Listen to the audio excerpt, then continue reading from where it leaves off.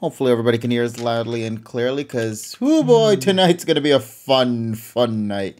I'd like to think because there was so much that went down this week and there is a lot of us here for tonight. At least I think there will be a lot of us here for tonight to tackle a particular episode that had just recently aired not too long ago. And we're all going to give our opinions on that. Well, those that watched the episode anyway did. So we'll see how things will turn out. And hopefully you guys can hear me loud and clear. If you can, please let me know so I can make sure everything is actually okie dokie. And then we can begin tonight's podcast session of the PokePod World Podcast. Once again, my name is KG Prestige. Here with me are my buddies TSS and Polly. Our other friends are going to be joining along the way real soon. And yeah, tonight's going to be a fun night. I can't wait to see the shenanigans that are going to go down this week. And yeah, that's pretty much all I can say for now. How's everybody doing in the call at this moment? Hope you guys are doing fine. I just suffered through a few DP fillers, but then one good one. So see, now you can finally understand why we always keep complaining about the fillers. Yes. 26 months. Thank you, Dill. Oh, which reminds me, I still need to revoke your Anti-Poke badge that you haven't given back. Oh, yeah. Here, let me take that real quick. Thank you. I'll make up for it once I finish. I still can't believe that. I legit still can't believe that. And Zach still chose me to be in his video. Yeah, exactly. Wait a minute. So, did you lie to him? No, I didn't lie. I've seen the majority of it. There's just a few episodes that, like, there's just a few pieces to the puzzle that I haven't seen, if that makes any sense. How many are we talking about here? The stuff that I haven't seen, Zach didn't ask me to talk about. Like, he didn't ask me to do any gym battles or anything like that. Because he knew that I haven't seen them. So I talked the most about Jesse, Team Galactic, Team Rocket. Like, the stuff that I was very familiar with. So, Brock. Maybe I should go on Twitch. Okay. I was just wondering what was going on with that. But hey, yeah. At least the video came out great regardless. Look, there's some episodes that I've seen a million times over, so you know, yeah, justified somewhat. Justified? I don't know. I need ice cream. No, you don't. But anyway, I hope your DP watch is going to go great later then, as you're still progressing through. Also, Dill Pickle coming in with the subby sub. Thank you so much for that. Appreciate the subscription there, buddy. And to those that are tuning in tonight, hello everyone that are hopping into the stream at this moment. Hope you guys are having a good evening, afternoon, morning. I'm not sure exactly where you guys are at, but I can only hope that, that you guys are having a good one. And that's all that I can say in this moment. But, yeah, so this week, in terms of things that have been going down, not really much has happened that I could say are like big newsworthy stuff to talk about. We still have like little small things to discuss, of course. And, you know, but like in terms of like a main event that went down within this week, I don't really think nothing huge came out, I want to say. For gaming side, anyway. I know that, like, if you guys are Yokai Watch fans, there was something that happened a few days ago that was this hashtag Save Yokai, if I'm correct, that was going on. Yeah, Save Yokai Watch on Twitter, yeah. And even had the dub voice actors even getting into the fray, and also one of the producers, which was actually, one of the writers actually. I think he was the same writer that also got interviewed by us a while ago. That also talked about it as well. David Steinberg, but also on the Japanese side as well. Yeah, we had an honor to talk with him, and it was actually really great that time. Still have the audio somewhere here. Yeah, which maybe we'll repost it someday. Maybe when this truck gets going. However, though, people have been asking me what was my opinion on that. Oh, on the Save Yokai thing? On the Save Yokai thing, and also there's another thing that I need to talk about too, and that is regarding the next series as well. So, by the way, this is not the first time you're going to hear me doing a solo thing. You're going to hear me doing a thing later, but this is the thing on Yokai. So, what do I think about the hashtag? I think it was great. seeing people actually loving the series, considering that Level 5 like shut down their American wing about a year and a half ago. Now I think it might convince Level 5 maybe to at least have Yokai Watch 4 come out in the West, because it's a really good fucking game. Also, to consider the fact that Yokai Watch 1 was ported to Switch, I think it would be a great idea to actually get it out. At least have the translation for that already, so why the fuck not? So also in regards to the anime, Yokai Watch Ompu, or Yokai Watch with the little freaking note on it, the musical note, that's supposed to start on the 9th of April. Now, going on some parallels. Like, for example, after this week, there's going to be no PM 2019 episode, and the status for April 2nd is unknown. Yeah, all we know is that Happy the birthday. Plusland mining is coming, I think. Yeah, What? yeah. Well, No, I But said the happy thing- birthday to me. No episode. Oh, Happy birthday! April no episode. Fools! April, Yeah, April birthday. Hanukkah. Yeah, April. but yeah. So getting back to that. So I have the opinion of Y Academy will end this week after 60 episodes. Considering that, yeah, because considering that Pokemon's going on a break next week, and then the following week, and then we have the new series starting on the 9th, this week will probably be the last one. Considering also that it's an end of a climactic story plot, so I guess this will be a good opportunity for them to go in that. So, yeah, Yokai Watch was trending. I think trending like top 3 in the West, and I'm like, wow. People still love that series. Yeah, of course they do. Yes, of course. Now, let's talk about that fucking trailer that dropped though last week, and I have a few concerns about it. Okay, so they released about a 3-minute trailer. It was basically chronicling like every year of Yokai since 2014, because that's when the anime started. So they went through the whole thing. They mentioned everything. They mentioned, the Yokai Watch 3 elements, and then the Shadow Side, then the Yokai Watch exclamation point, and then the Y Academy, which has been dominated for the last year or so. And then we get a shot of Nate or Keita with Whisper and Jibanyan. But the problem that I have Whisper, Komasa, and Jibanyan, but there's only one problem that I see, and that is the watch on his wrist. It looks like it's the first gen watch, and I'm like, so what the fuck are we gonna do? Because remember, we had on Nate or Keita's original freaking series, we had the original watch, we had the Zero, we had the Dream, and then we had the Elder. So we had 4 watches. Now it looks like they're going back to the first one, but what's really weird is that they showed the same sequence with him in the forest where he's in the Gasha machine. And I'm wondering if this is going to be a soft reboot or not. Now, I don't know yet. That's what concerns me right now.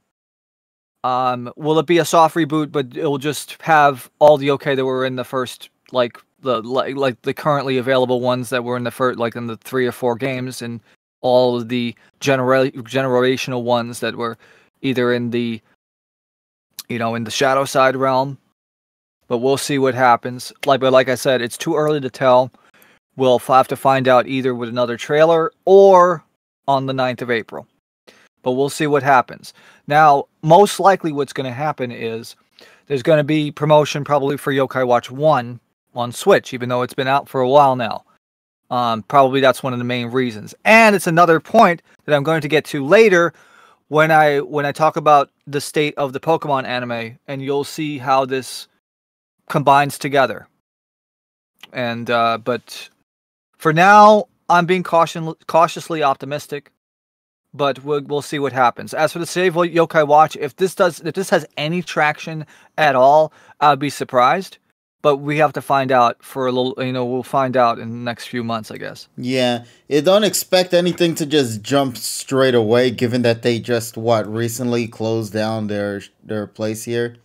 So I'm not expecting it to suddenly come back to life in a matter of just mere weeks after this. But hopefully, it got enough traction for them to at least if they can have maybe someone else do the localization.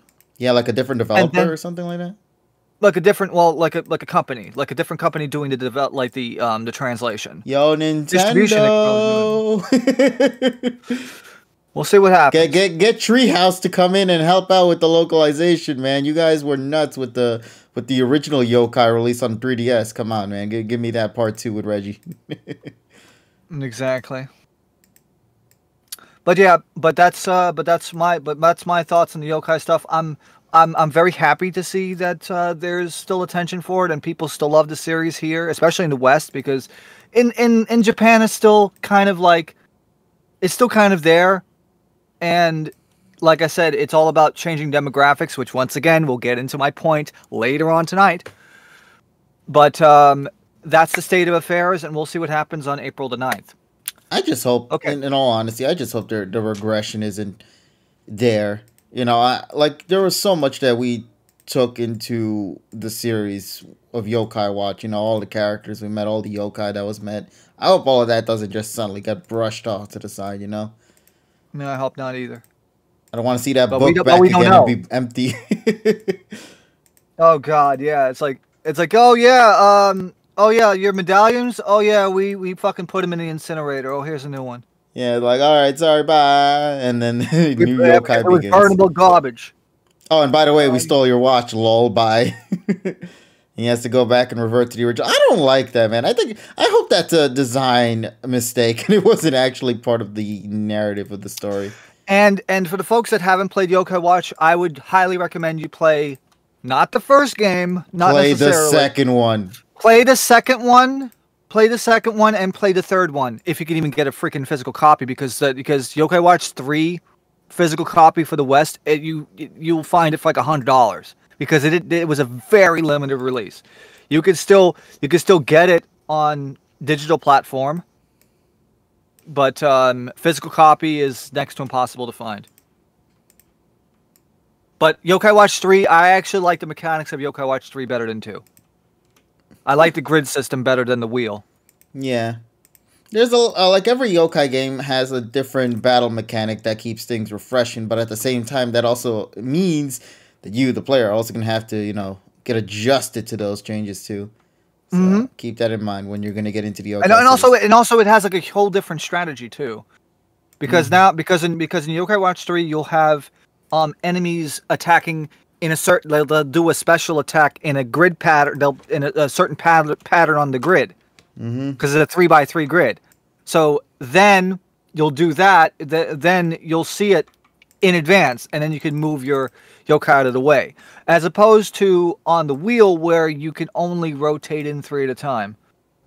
So, but you can get it at retail price or maybe at a discount on the eShop though for free. Yeah, Yokai Watch 4 is a completely different game. It's more like an active battle game, basically. It's kind of like Ni no Kuni, because of course it's the same developer, right? So it's kind of like a kind of open world, because you can't really say open world these days anyway. Why? Because it's very cliche, and also because everybody will call it Breath of the Wild or Genshin Impact or fucking it's an action RPG. Thank you, Ty. It is the game Unreal Engine 4. That's right. It's sadly going to always be viewed as like something else, but never what it actually is. I just like how Breath of the Wild is always what they call something when it has a wild area or like a vast world. As if like if that was the case, the Grand Theft Auto, I want to see a title called Grand Theft Auto Breath of the Wild. I mean, GTA 3. I mean, like that scope, just looking at the mountainside and everything. Just the music. Da, da, da, da, Hey, yo, man, motherfucker, can I come in your crib? Man, fuck you. I'll see you at work. and then the one music comes with the dun dun dun dun dun dun. Don't hate me because I'm beautiful, mother,fucker. I was thinking he was gonna play the Guardian music like. Yeah. Say Good lord. But yeah, so that's a thing, chat. We'll see what happens, though. Fingers crossed that the yokai series gets a little bit of love in this one. So, what? Are we gonna do this every week?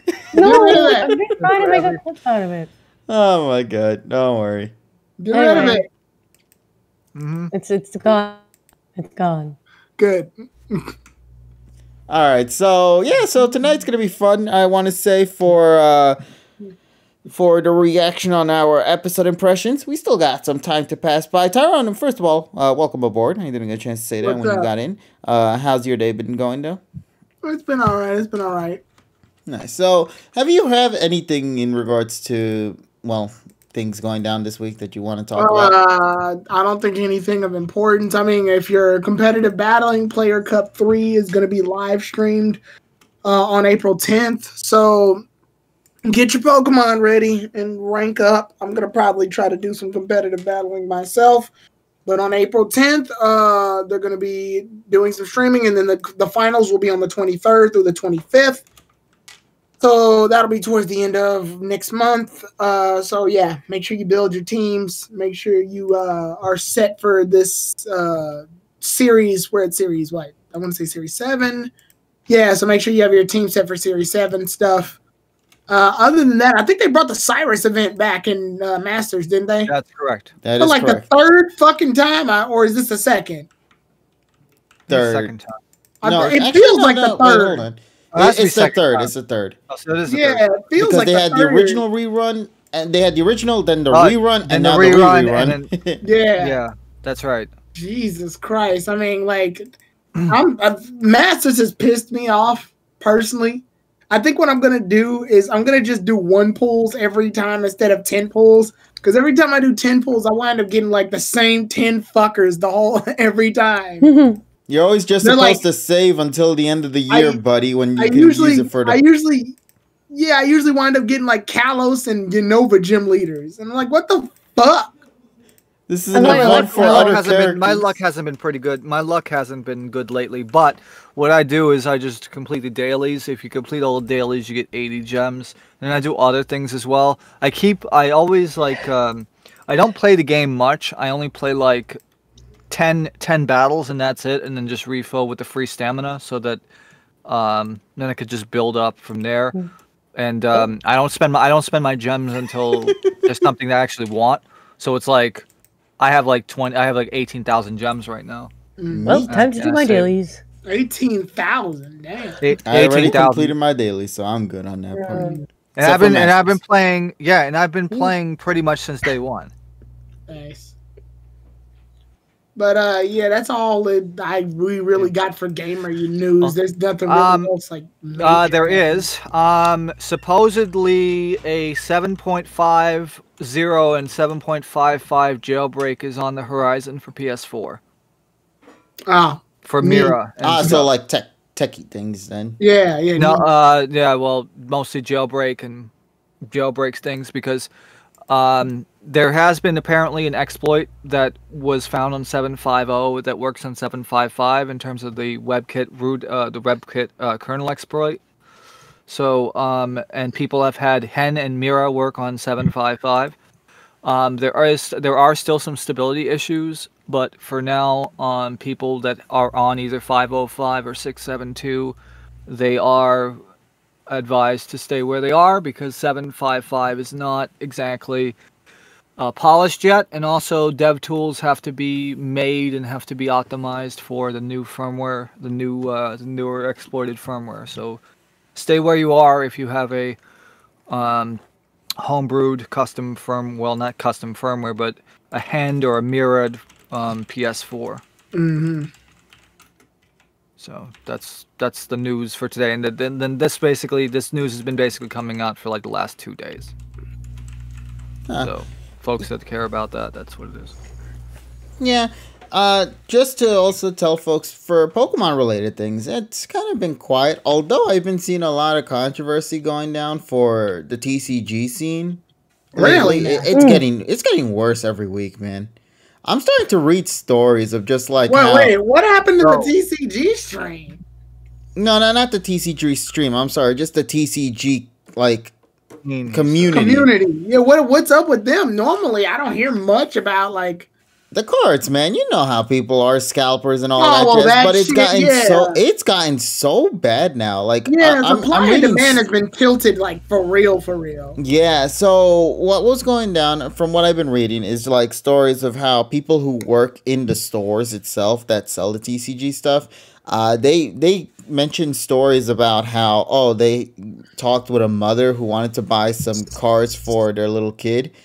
And then it turns out that somebody had just showed up maybe like a few minutes before she did and had like bought the entire set out, leaving no cards left in the market for anybody to buy there. Yeah, and somebody buying like a bunch of cereals because the cereal got TCG. Oh no, they don't buy the cereal. What are you talking about? They just straight up rip and open it and leave the cereal as is. That's some jank shit. You never seen that? Damn, y'all janky. No, people do that shit. I know they do it. That doesn't make it right. I'm so mad about this because it's like I remember when the TCG was just nice and genuine, and there were some people who do purchase it out of the sake of just doing it. Like I'm not talking about those that buy bulks and then actually open cards and keeps them themselves. That's perfectly fine. I'm okay with that. I'm referring to the scalpers that take those said card packs and resell it at a higher price value only because they know they can make a profit out of it. That's I'm just like damn, like I bought when McDonald's did the card thing, I bought one damn Happy Meal and called it a day. I'm not gonna fucking rob these poor kids for a couple of starters. If you know it's probably because I don't collect the cards. I collect the ones I can get, but if I get into TCG, it's mostly for, the card game purposes. So the starters they're giving you ain't worth shit in battle for real. But they're supposed to be like McDonald's collectibles, basically. But I'm not so into it to the point where I gotta like say fuck you to this kid and buy a crap ton. Like it's not that serious. You should have showed up earlier, kid, if you wanted to get these card packs. That's fucked though. Like, why the kids gotta suffer? I should have gotten one. Oops. I didn't open mine either. It's still in its little pack. I never got one, so. Damn. I don't know, man. I didn't want it this time around. It's just like, and then I heard the ones in the cereal boxes, so I might get one cereal box just to sort of have the pack. Just to say you had it. Yeah, just to have the pack. Because Pokemon, when it comes to their food products, they're not that good. It reminds me of the time with the Mario cereal. Ew. Oh, yeah. I'm very particular with Pokemon merchandise. Like, I only like getting stuff that I really, really like, or that's obviously like a lot of the cards that I have are actually gifts from other people, and a lot of them are Poliwhirl. Of course. Well, like the UKG with the Burger King is apparently canceled now, but oh no, yeah, well, yeah. Burger King, what the fuck? Oh, no, wait, Tyrone, do you not know what happened to Burger King recently? No. Oh my god, we have to tell you the story. What the fuck? It's Burger King. Okay, just to explain the situation that happened with Burger King, let's just say a tweet has gone sour with one of their statements, because I believe this happened on National Women's Day, if I'm correct, or International Women's Day. Yeah. So Burger King came out of nowhere. Burger King UK, to be exact, came out with one single tweet that stated the following: "Women belong in the kitchen." Ha! That's funny.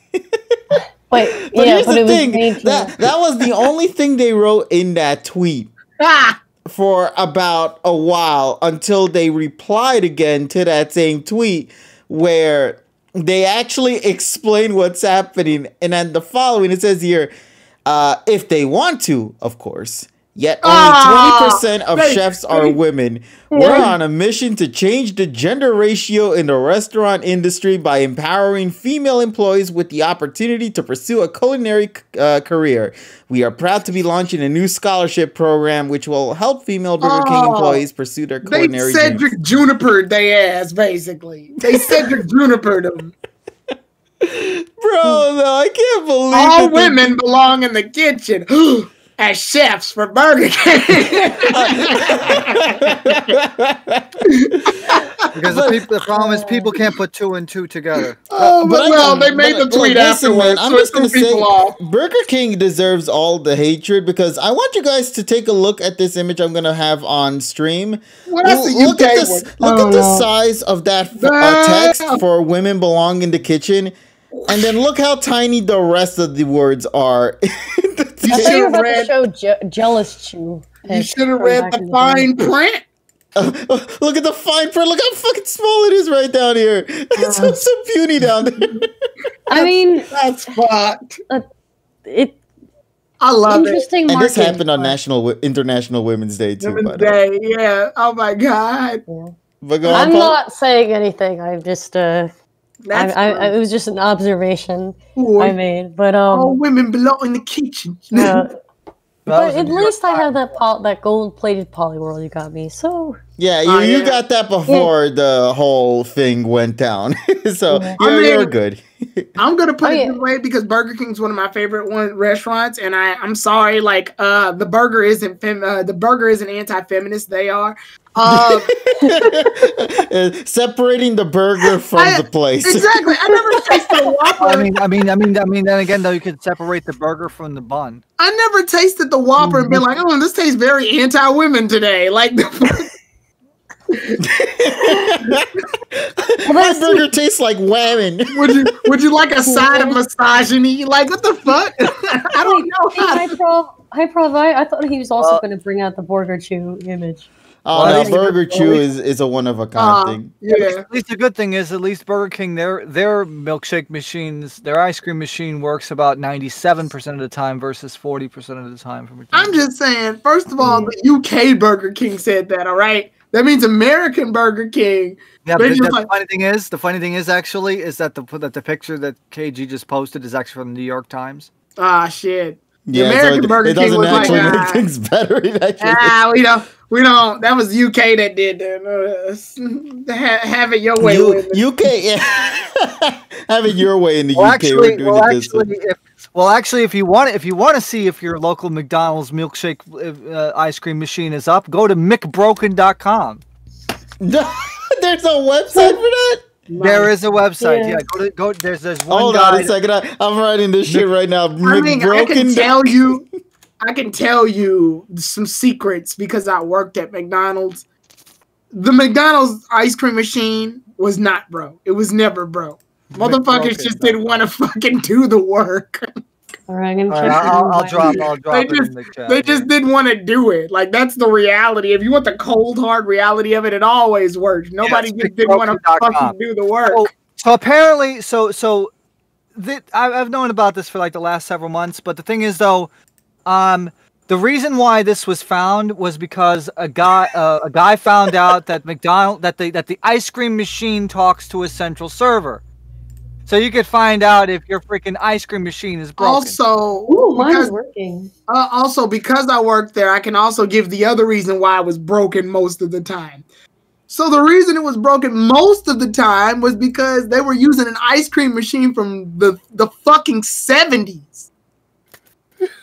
That bitch hadn't been updated at all. McDonald's. This is a thing. It's crazy. McDonald's. You can click on the dot. It'll actually tell you exactly. It'll tell you exactly the status. McDonald's are just now. From working there, I can tell you. From working there, I can tell you. Go on. Thank you. From working there, I can tell you that they just now updated the machines to be computerized. Back then, they were all in like the fucking 70s, like just old fucking machines that are like literally older than us. They're like 40 years old and 50 years old. There was no fucking way they were gonna work properly. The shit. either hadn't been cleaned or hadn't been worked on. So that's where we get our freaking food from through that shit. Yeah, we're just now fixing them. Yeah, because most of those milkshake machines were fucking built and also purchased in the Ray Kroc era of the 1960s and 1970s. Exactly. Like they were made so early on.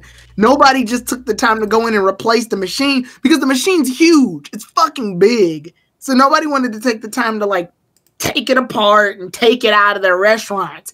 So they thought it was just easier to do the occasional 1 year maintenance and then leave. That's it. That is horrible. I'm a bounce. Now I want a Wendy's milkshake or Frosty. I mean, we haven't even talked about Wendy's, but now I'm craving it. And I just had ice cream. Yeah. The Frosty hits different. I never had a Frosty. Oh, So. the Frosty's really good. Yes. Mm. And that's coming from a guy who doesn't eat like a lot of sweets. Yeah, I always thought you would be a sweets kind of person. No, I like tart stuff. I like salty. I like vinegar. If that makes any sense. You weird. I got it. I'm just kidding. Yeah, I know. Oh, I like pickled things. Like if anything's pickled. You pickled. You pickled piece of shit. Tyrone is not a sweet tooth, says Rob. So apparently. Nice. No. Pickle Rick. But, God damn it. Wait, Polly, are you the person that like sticks the fry in the fucking ice cream? No, I sprinkle my fries with malt vinegar. Actually. What the fuck? Yeah. People do that? Yeah, I'm gonna try it. I'm gonna try it once. If I die, I'm haunting your ass. I also don't have a huge sweet tooth. I don't know why I'm craving ice cream right now, but I don't. Hold on, let me just go commission Tyrone the God 4 real quick before anything happens in case of emergencies. He's not supposed to be called until 2028. Well, excuse me. I didn't realize somebody was going to go into a suicide mission. The prototype is unstable. The prototype is unstable. Release him now. You're trying to kill us all? Future. Everything's chrome. I'm sick in my Polly, But what happens if I want to use Firefox? I'm sorry. Polly, if the salty fucking vinegar fry kills me, I swear to God, I'm throwing a McFlurry at your ass. Nah, he says so Tyrone's rebranded in 2028. We'll see you guys in 7 years. Throw a piece of American cheese, because I don't like American cheese. Who the fuck threw? I'm just gonna throw one of them. The funny thing is, I still remember Firefox when it was pre-version 1. We're talking about fucking 2004. This is the weirdest pod we've. Actually, no, it's not. Makes me hungry, and I don't want that right now at 10 o'clock at night. I'm just gonna throw a slice of Kraft cheese at Polly. It's like the stupid cat meme. You just throw the cheese in the person's face. Yeah. It's not real cheese. Don't tell me that. I want to believe it's real. And neither is Velveeta. Real cheese. I want real cheese. Is it? Does that mean we get to fucking have the white rose American cheese is made out of fucking oil and shit? Oh my god! But I was speaking about grilled cheese. For some reason, I'm remembering that Elmer Fudd song. For some reason, I want the grilled cheese. The cheese that comes out of the fucking wick boxes. How do you even rap to that song with all those W's, man? That was weird. The Marvin the Martian one was good too. I love that show. Oh man! Also, speaking of which, there's like been a resurgence recently with the Looney Tunes show on social media too. It's actually pretty great. I'm loving it. Listen, it makes me so sad. People didn't appreciate it during the time it was out, but are beginning to appreciate the quality of the show after it's over. Yeah. I would have preferred it during the time because I think the Looney Tunes show is so criminally underrated, man. Yeah, it just has the dry humor to it that I like. That's so good. It's a sitcom. Especially Daphne. Yeah. I think a lot of shows, like, it's mostly due to, like, now that you're older, you can start to understand some of the jokes. Yeah, that's why I want to rewatch a lot of old cartoons, because I know for a fact there were some old jokes. I don't know why, but we're going back to the UK again. But I don't know why. Cartoon Network UK had randomly had some Johnny Bravo clips, and I clicked on one, and he's going to the doctor, and he's like, and the doctor's like, now what's wrong with you, Johnny? And he's like, well, sometimes after I eat, I get an occasional lack of a loss of appetite. And sometimes at nighttime, I go unconscious for hours, mostly until the sun comes up. And I'm just like, this is actually funnier than I remembered it. It's so stupid. We gotta watch it. Yeah, it's like older jokes just hit different now that you're older and can understand them. Like I know the Rugrats, like obviously that's getting a lot of like things going because of it's getting a reboot. But I watched some of the older Rugrats episodes, and like the adults starting to be a lot funnier now. Like I know, I love the adults. Yeah, like Stu is literally like the best fucking adult on the planet. Like they're doing their taxes. He's like, you have a moldy pack of French fries in here? Why? I always keep a record of everything I buy. Well, then why don't you just keep the receipts? I'm so angry at him. But it's so true, regardless. So, and then Stu and Drew are making like, I guess like they're making like breakfast for everybody. And he's like, you make sure you get enough eggs? He's like, yeah, I want to make sure I got enough. So I bought a gross. Stu, that's 144 eggs. And he goes, oops. I'm losing control of my life. Yeah, he looks at the eggs and is like, damn. What am I gonna do with all these eggs? Oh my god. He's just looking at him like shit. And then I look at the comment section, and you know the comment section is tripping because Stu says, I bought a Googleplex of eggs. A Googleplex? Stu, that's what he said. Oops. And then the comment section had another one where it's like, I wanted to make sure I had enough, so I bought a gross of stews. A gross of stews? That's 144 stews, and the eggs go, oops.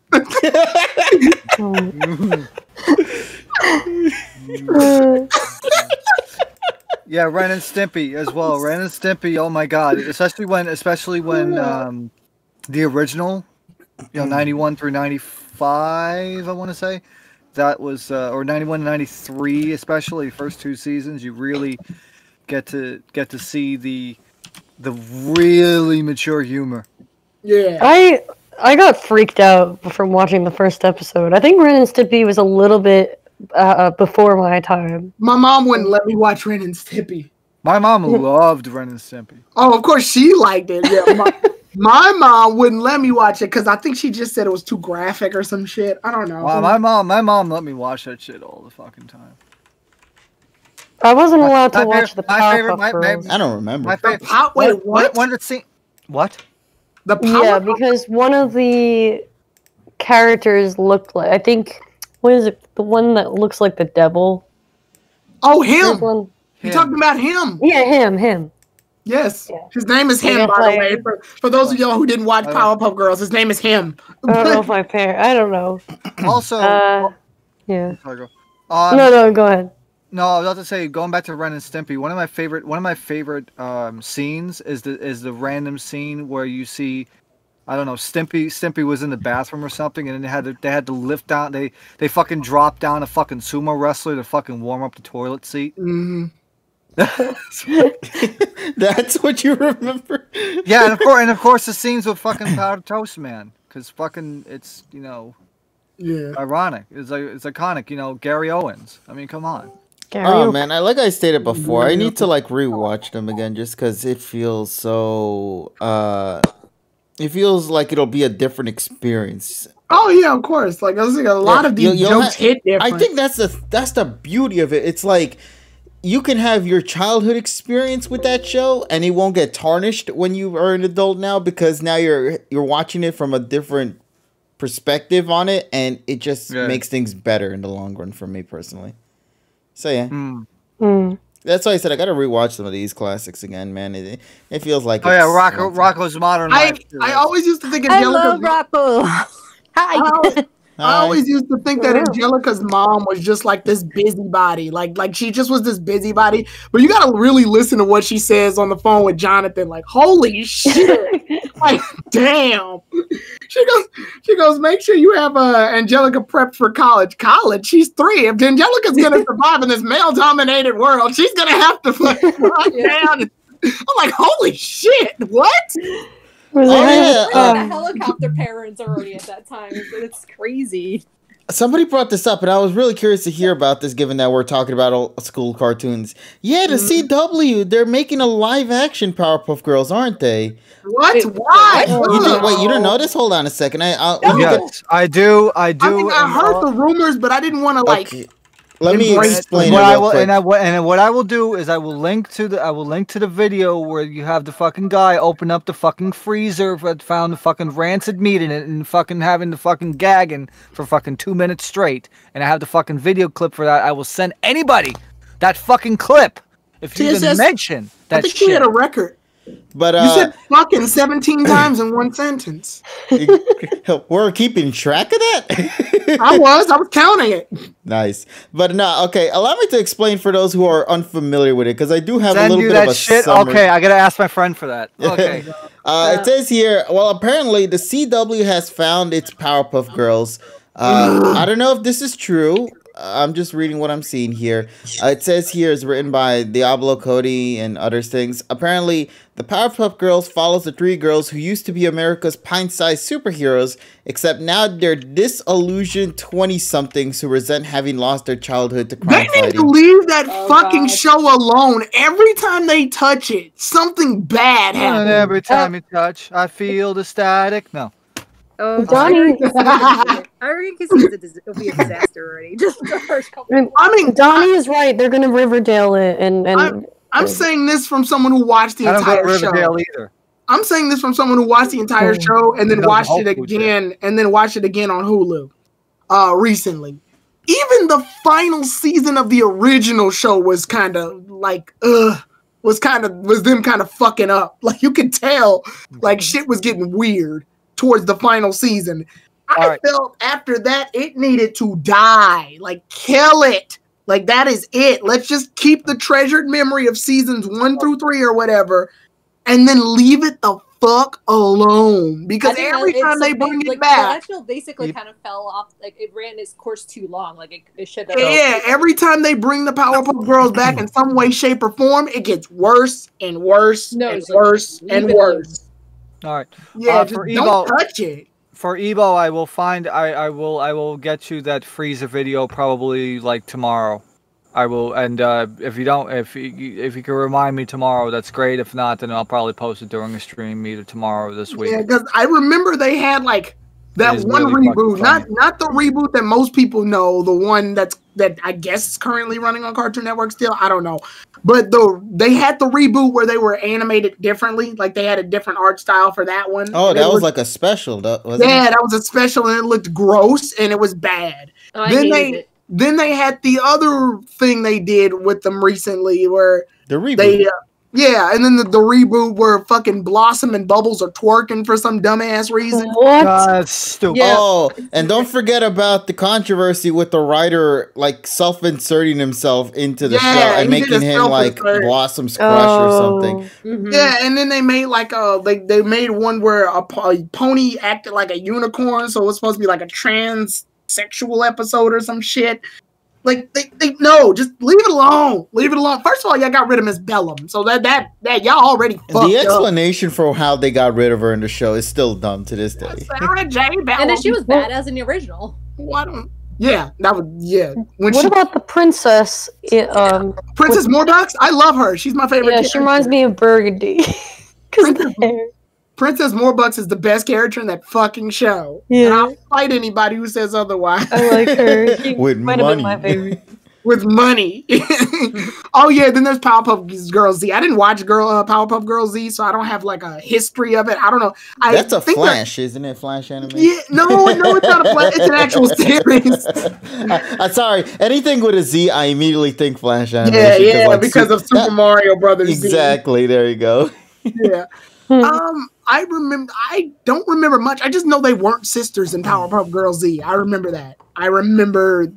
Oh yeah, they were separate. Yeah, they're not sisters. They're just friends, and I don't like that because their whole dynamic is supposed to be that they're triplets, and I don't know.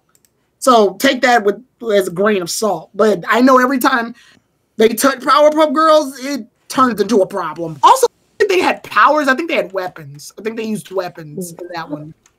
That's the whole purpose. Yeah. Chemically radiated girls? No, they use weapons. Chemical X. So yeah. I'm kind of curious. I just really want to see this whole Powerpuff Girls thing, just for the shit that it's gonna go down with. Like I feel like it's going to cause nothing but problems. They had a fourth sister too, which was Bunny, and that was like a Down syndrome girl that ended up blowing up. But then in the reboot, they have another sister who's black and has long legs, like really long, like Jesus Christ, what? Like she doesn't even look like it clashes so badly with the other girls. And I don't think we ever got like a real answer to that. I think she just left, didn't she? I think her name was Bliss. Yeah, I think the matter is that reboot sucks, man. Now the movie was pretty good. I liked the movie. The movie was good. The first one. Oh, okay. I thought you were talking about the reboot had a movie. No. The Powerpuff Girls movie. Oh yeah. Okay, I loved it because that's supposed to be the origin story for them. It's the origin story. Yeah, it's how they started. Mm-hmm. And I really loved it also because it kind of made me feel sympathy for surprisingly Mojo Jojo. Well, yeah, he got the short end of the stick in that whole situation. Yeah, you kind of feel bad for him because it's like, holy shit, they're responsible for what happened to him. It was me. Oh, I make a Powerpuff Girl. Thank you, Donnie, for blessing us with that OST that I wish I could play but cannot play at this current time because, obvious reasons. We're talking. Yeah. But I'll definitely take a Google it, and like the first category that comes up or the second is pregnant. It's like, I'd rather not. Pregnant. Yeah. So yeah, if you love old school stuff, know that this is gonna be the year of announcements of like bringing back classics. Yeah, I'm getting real sick of that culture. Like, I'm getting sick of reboot culture. Wait, apparently, I didn't even know about the Cowboy Bebop thing. Oh yeah, they're doing a Netflix live action for it. They completed season 1 apparently. Yeah. Oh, see now, Cowboy Bebop, they're doing a live action of that. I can give that a pass only because Cowboy Bebop didn't do any like crazy things. Like it's literally just a bounty hunter in space. We've tackled sci-fi, we've tackled bounty hunters. It's not like he has super powers to fly. Yeah, he doesn't break the realm of fiction. I mean, there's occasionally some things you see here and there in Cowboy Bebop that's like, oh, that's kind of weird. Like when they all died by the shit that was in the fridge too long or some shit. Like, yeah. But nothing that really breaks the realm of reality. Yeah. I'm curious to see it animated. That's the one thing I just Yeah, pretty much. Yeah. Omar, I also know about that. I'm very happy with that. If you got a chance to get the Pyra and Mitra figures, congratulations. I believe they had already sold out though, so if you haven't had a chance to get them during their second run through, tough luck, buddy. Oof. So I have one thing. Don't worry, it's not to change the subject. I just wanted to bring it up. I think everybody had their talk on the TV things anyway. For those who aren't in the JPR server, our good buddy Filippo Depot just recently uploaded a clean version of the Ashes black and white theme, like the like. So check that out if you when you get a chance. And it looks like he's going to be uploading some higher quality tracks in the future. You know what that means?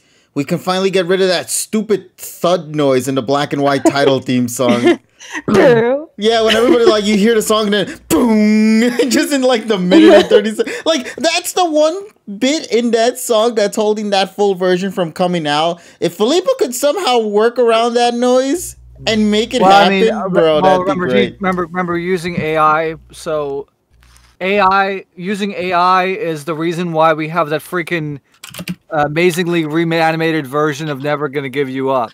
Yeah. Oh my God, technology that's has scary. become so advanced that now they can take classics and somehow revive them in 4K 60 frames per second. I don't understand the 60 frames part, but like technology has advanced so far now that people that just common folks out there can take use of this and create things you would never expect to see a decade ago, man. It's really incredible. Yeah, like Takashi, like Takashi freaking singing. Polly. Well, no.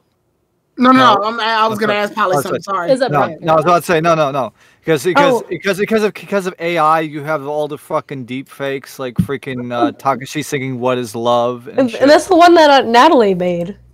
Yeah. Polly, Yeah. quick question. Yes. So you said there's a clean version of Ash's thing from Best Wishes, right? Yeah, that's the one he just posted. Does he have an XY rendition of it too? Because there's a slight difference in the XY version. Ooh, I wonder. Well, he says that. And the only reason I know this is because I watched Ash versus Grant today, so that's probably why. He probably didn't make it yet, but I'm sure he's working Yeah, on. it uses slightly deeper instruments. Was the black and white remix theme used heavily in the X and Y series? Mostly when Ash did badass shit, so pretty much, yeah, a lot. Yeah, man, like 93 episodes, I'd say. Best. Yeah. Yeah, it was used, most noticeably, it was used when Froakie fought beat Onyx in the Grant fight. Okay, so yeah, I do recall that, but I don't remember it playing anywhere else. I think it's only because I've just been more focused on a lot of other things in the anime, like, well, of course, the animation itself. You know, He was like, "Get him out to Mizo Hadouken!" And then I he love that track. And then he used Danseki Huji. Yeah. So Filippo, I'm only going to be asking for 3 songs from you now. Give me the black and white title theme. I'm just asking. Give me the X and Y super training song, the one that only got used like 2 times or 3 times in the entire anime series. And give me whatever third song you think would be great. Give me from some. Oh, he's here. Hello. Yeah. And thank you. Much appreciated for that. Yeah. But Filippo, I don't have it yet. There's less sources for that one, but I still want to give it a shot. Don't worry, you have technology by your side, so you're fine. Technology. Yeah, of course I know, Filippo. I'm just saying, I don't know. You can either get it to me tomorrow or maybe a decade from now where AI has gotten so advanced that you can actually do that sort of thing. But find a way to get it working for me. I want my Misty to the rescue from Pokemon 2000 back, since the good old company that shall not be named took it down. Thank you very much. GG. But anyway. That's all I could say on that. Oh my god. GG. But nah, seriously though, for those who really love to hear the Anipok music and stuff that have yet to actually be officially released, check out Filippo Depot's Twitter. Like, dude has a Twitter link that has a lot of the tracks that he's done, ripped and all that jazz. And I want my Sanders theme on there so badly. It's so good. Of course, what's going to happen is with Filippo, we're also going to put it on PM.net as well, because that's going to be that's going to probably use that as the samples, because we have the database for unreleased music, so we're going to see that soon enough. And that'd be great. That's a good collaboration. I also like the Elite Four Filippo's theme for X and Y on it in the anime. The Elite Four theme in XY is so good. You know, honestly, I don't really remember much about the X and Y team. Oh, they use the Elite Four theme in the battle with Ash and Grant, and they also use it when Alon fights Seabolt.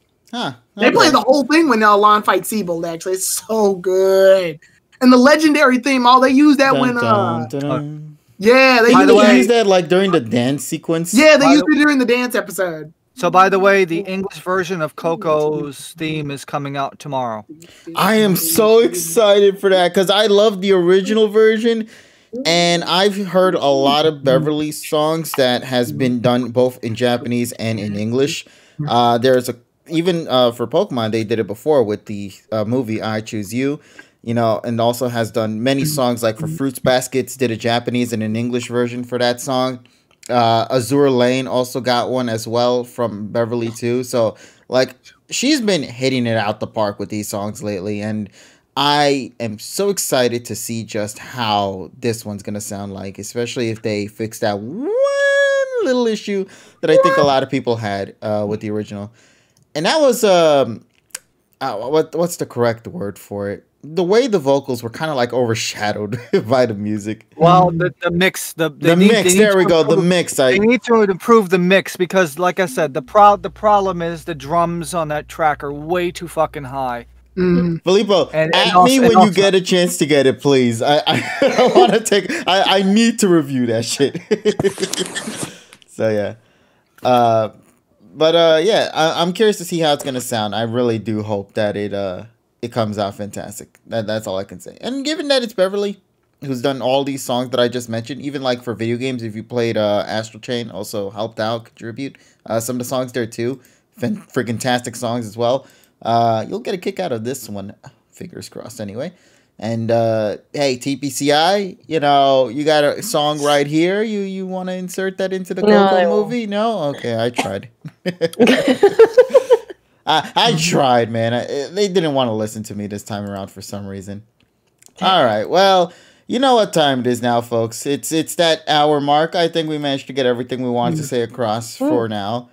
Look at 75. Yeah, we got a lot of viewers for tonight. Thank you guys so much. We really appreciate it. Once again, everybody, you know, before we continue on, of course, we always love and appreciate your support every single step of the way. Even like just coming in to listen to us tonight, it helps us greatly. So if you can do us a favor, make sure to, you know, of course, follow us here on this platform if you haven't yet. Make sure to follow us on the PokePod World as well on Twitter and even on our YouTube channel as well. And to be, you know, notified when we drop new videos and videos that we've done here on this channel over there on YouTube, so you can watch all the previous episodes and all that jazz as well. And if you want to go the extra mile, if you have Amazon/Twitch Prime with you can actually subscribe here for free to get some cool little emotes, and who doesn't like free stuff? So yeah, at the end of the day, your contribution like this, just being here tonight, is something that really makes us very happy. So thank you guys so much for your love and support. Now, with all that being said, we have a doozy for tonight. This is an episode that I honestly think has done nothing but just cause an insane amount of controversy that I personally feel didn't need to happen, like as big as it is. But I honestly think that the fault came at Should we go from positive to negatives? Okay. No, I'm going to go last. What? Oh, you're gonna go last. Oh, okay. So we're going negative to positive. So negative to positive. All right. So yeah, but it's going to be negative to positive, and then we're going to get to the state of the anime. I think my OBS just for okay. There we go. Perfect. Yeah, well, because which means that I'm going to be going last because there is going to be an editorial at the end of this, and it's going to be why the fuck are we here? How the hell did we get here? Okay. I mean, I have just one specific thing to say about it. So I guess. Polly, go ahead and go first. Right. I do not have a problem with the fact that Go caught Grookey. In fact, my problem with the episode has literally nothing to do with Go or Grookey. I think I was telling these folks at like 5 in the morning this morning, that my problem with the episode lies with Team Rocket, and not even just with this episode, obviously with Journeys as a whole, where it's like they're getting, I just feel like they're getting shoehorned into the same old plots. But it's like, I'm watching DP, and I'm realizing, okay, now I'm going to have to get through 1 billion fillers with the same Team Rocket plot, right? And then we get to Best Wishes, and we get to XY, we get to Sun and Moon, and that was thankfully over with, even though the modern era also has its own set of issues. But they broke free of that formulaic, that formula. I don't know what I'm saying. Where it was Team Rocket shows up And I feel like we've gone back to that. Like, I feel like it was just lazy writing with the way that Go caught Grookey. Like, I think Terrell was saying, I think you were even saying, Kevin, that it would have been an interesting concept if there was this back and forth between Go and Team Rocket and who would ultimately end up with the Grookey. And if Grookey made that decision to want to stay with Team Rocket and be their Pokemon or not, you know? So that's just my ongoing problem, and of course with this episode. Okay. Is there anything else you wanted to add to that, or you want to save a little bit more for later into discussion? I think Grookey's so cute. So I have no problem with it.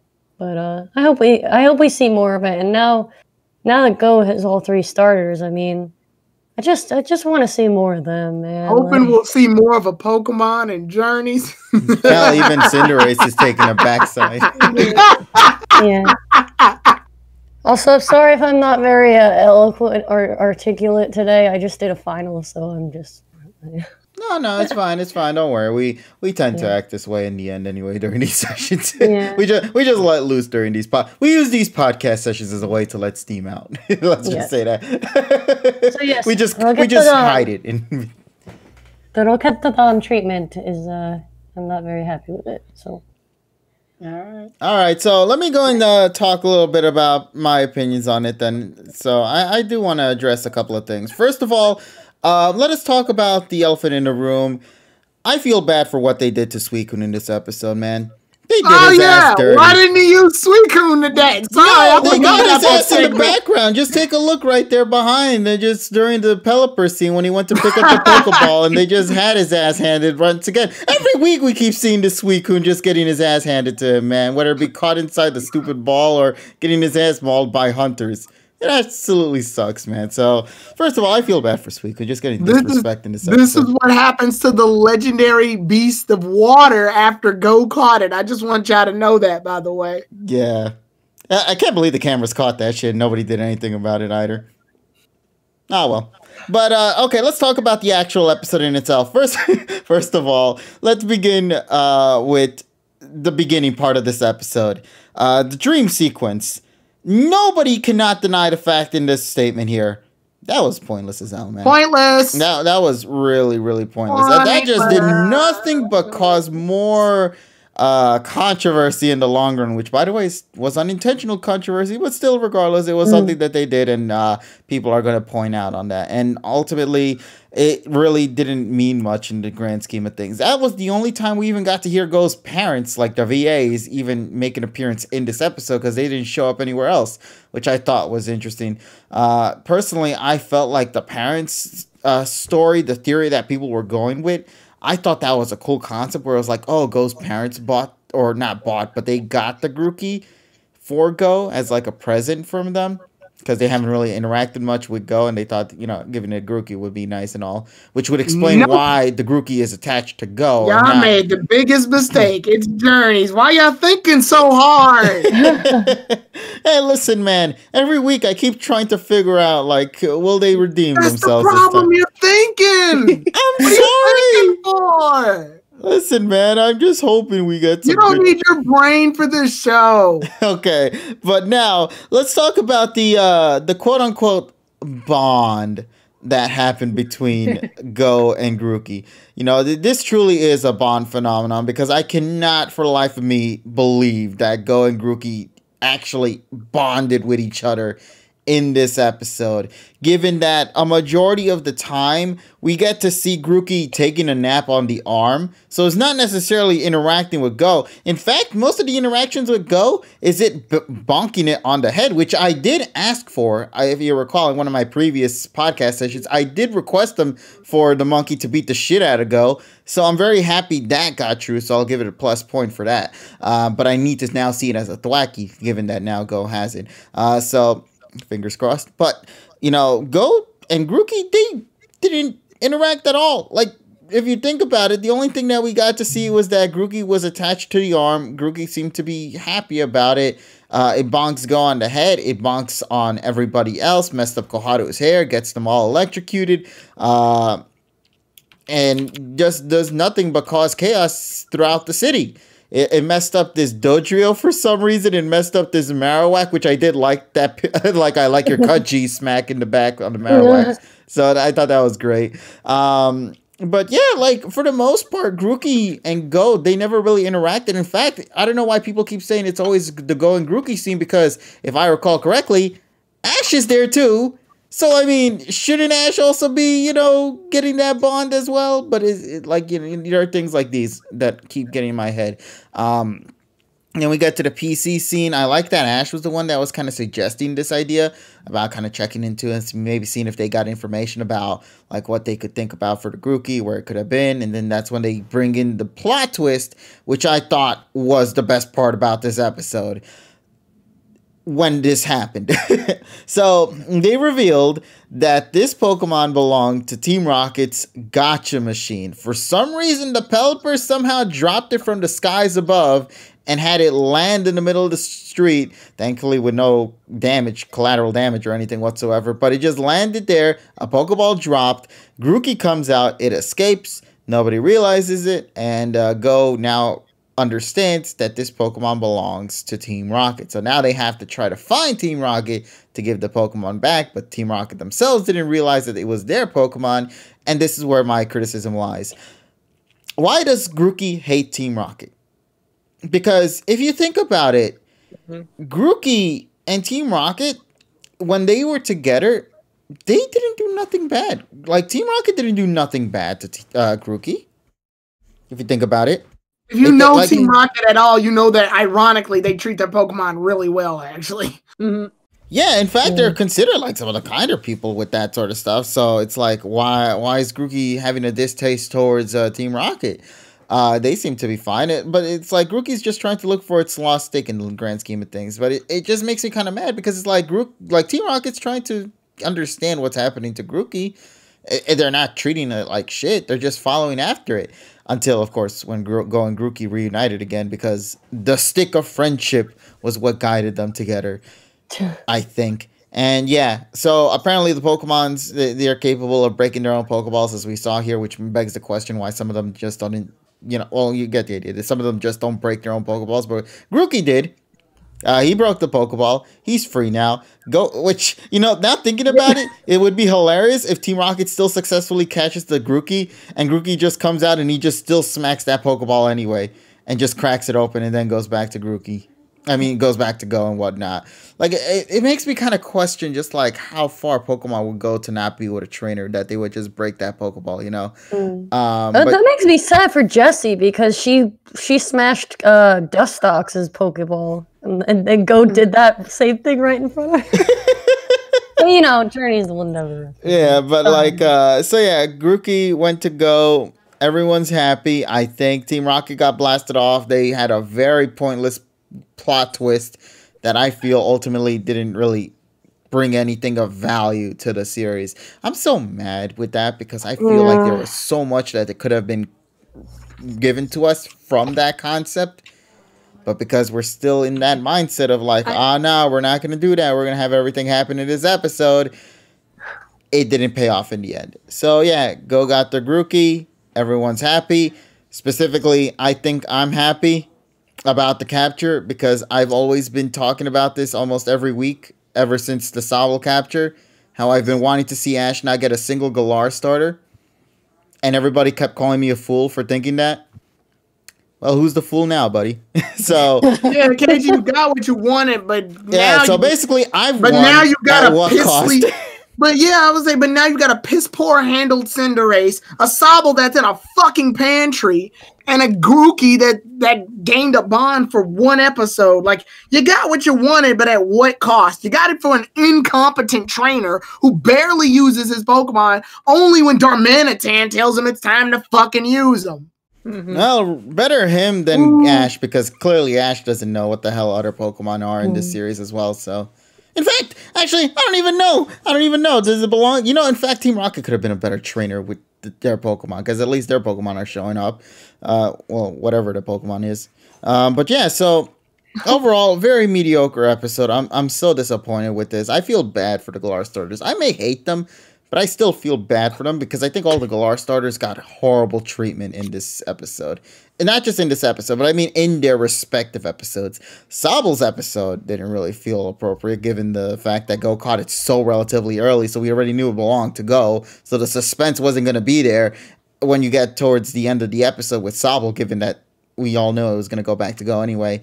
Score Bunny, I feel bad for it because it evolved so quickly into a Cinderace, which now that Cinderace is pretty much kept in its ball and not sticking outside, which, by the way, the previous series, Pokemon Sun and Moon kind of already fixed that issue in their series, but yet we're going back to that situation now in Journeys. I'm so disappointed by that.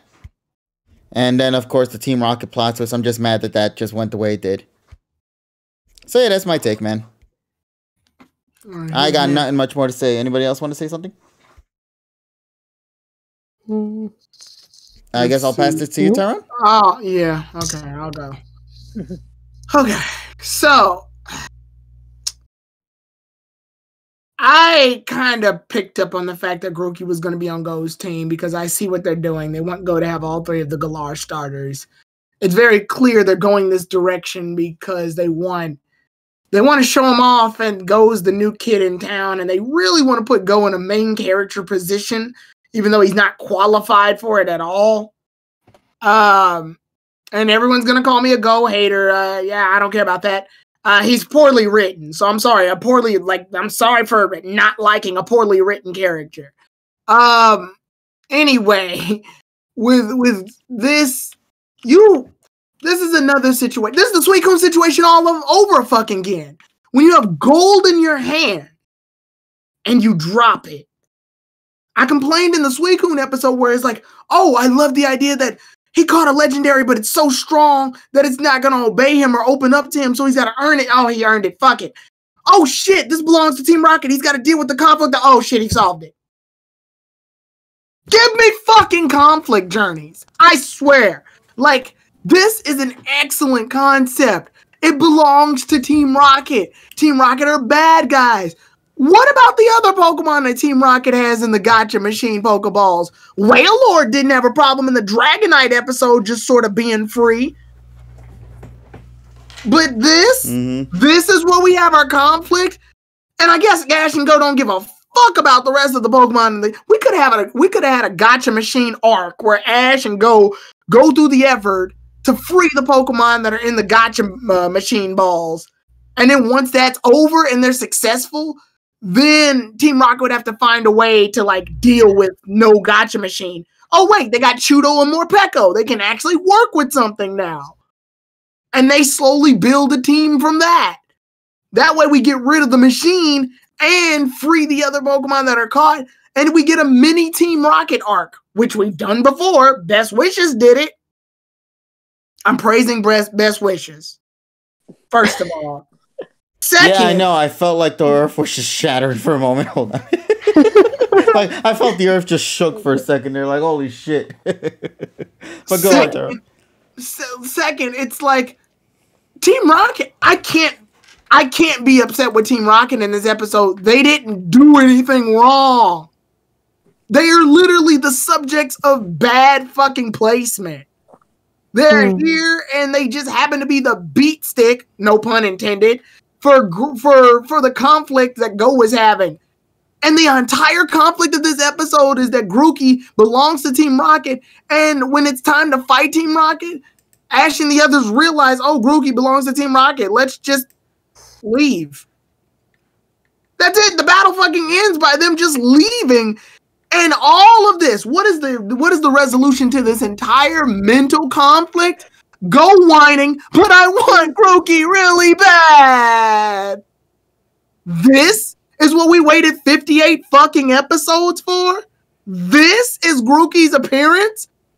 Grookey's had a huge separation from the rest of the starters. Now, I know, obviously, this show has a habit of straying away from tradition, but generally all the starters are brought up around the same time. Even if they all don't belong to Ash. If they don't belong to Ash, then May will have Torchic, and later Ash gets Trico, and then even later Brock gets Mudkip. And then in Diamond and Pearl, Ash had 2 starters, Turtwig and Chimchar, while Dawn rocked Piplup. And Chimchar was the antithesis for a little while because he belonged to Paul, only to transfer over to Ash. So that's why we got that. Best Wishes, they went back to the Gen 1 thing, so Ash wound up catching all 3 at Gate. And then in XY, they went back to the AG thing, so Ash had Froakie, Clement had Chespin, and Serena had, almost called it Foco. It's Fennekin. So I get that pattern in Sun and Moon. Everybody had Pokemon in that one. So I think Ash had what? He had Litten and he had Torracat and Rowlet, right?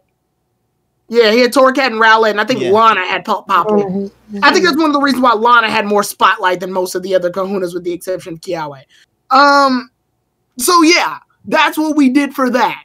Here, they're all going to go, and that's fine. I've come to accept it, but at the exact same time, all of these captures are very unjustifiable. They all come in the senses of, I really want this Pokemon right now, and I gotta get it because I gotta complete my fucking collection. And if I don't get it, I'm gonna whine about it. Even when Ash says, oh, there's nothing we can really do about it. But because I'm supposed to be the new main character, I'm supposed to get it. I hung out with him. I already spent some time with Grookey. So obviously I should get it. And never mind the fact that Diamond and Pearl had Ash spend multiple episodes fighting Chimchar on Paul's team, then warming up to Chimchar during the tag team tournament, only to gradually transfer over to Ash's team. Oh my God, I just complimented Diamond and Pearl too. Oh my God. Continue. But the point being that this is the most abysmal treatment of a fucking starter capture I've seen. And it's following a legendary capture. Like, I'm not sure how the hell this passed. Like, they were like, yeah, that's fine. Because you can't even make the argument, oh, well, in this series, they're not doing arcs. It took Go 2 episodes to catch Score Bunny. He didn't even catch Score Bunny during its debut. He caught it the episode after. So what's the difference here? Why couldn't they have done that here? I did like the Mr. Mime Ultra Instinct scene, though. That was pretty funny. That is my take on this episode. I originally gave it a 5. I want to say a 5 out of 10 when we watched it. Now it's received a 3 to a 2. After subs and I guess everything. Because I keep looking back at this, and I brought up Team Rocket, and I thought to myself, wait a minute, it's kind of unfair to put Team Rocket into this, because you're basing it off Team Rocket in other series. And then I thought to myself, wait a minute, the fucking Ditto episode exists in Journeys. Team Rocket did a better job taking care of Ditto. They had more of a bond with Ditto. And this is supposed to be our protagonist, Go. He's supposed to be the one that we're rooting for to take Grookey from the vicious, tough fucking Team Rocket. The very same Team Rocket that inspired a Ditto to transform correctly.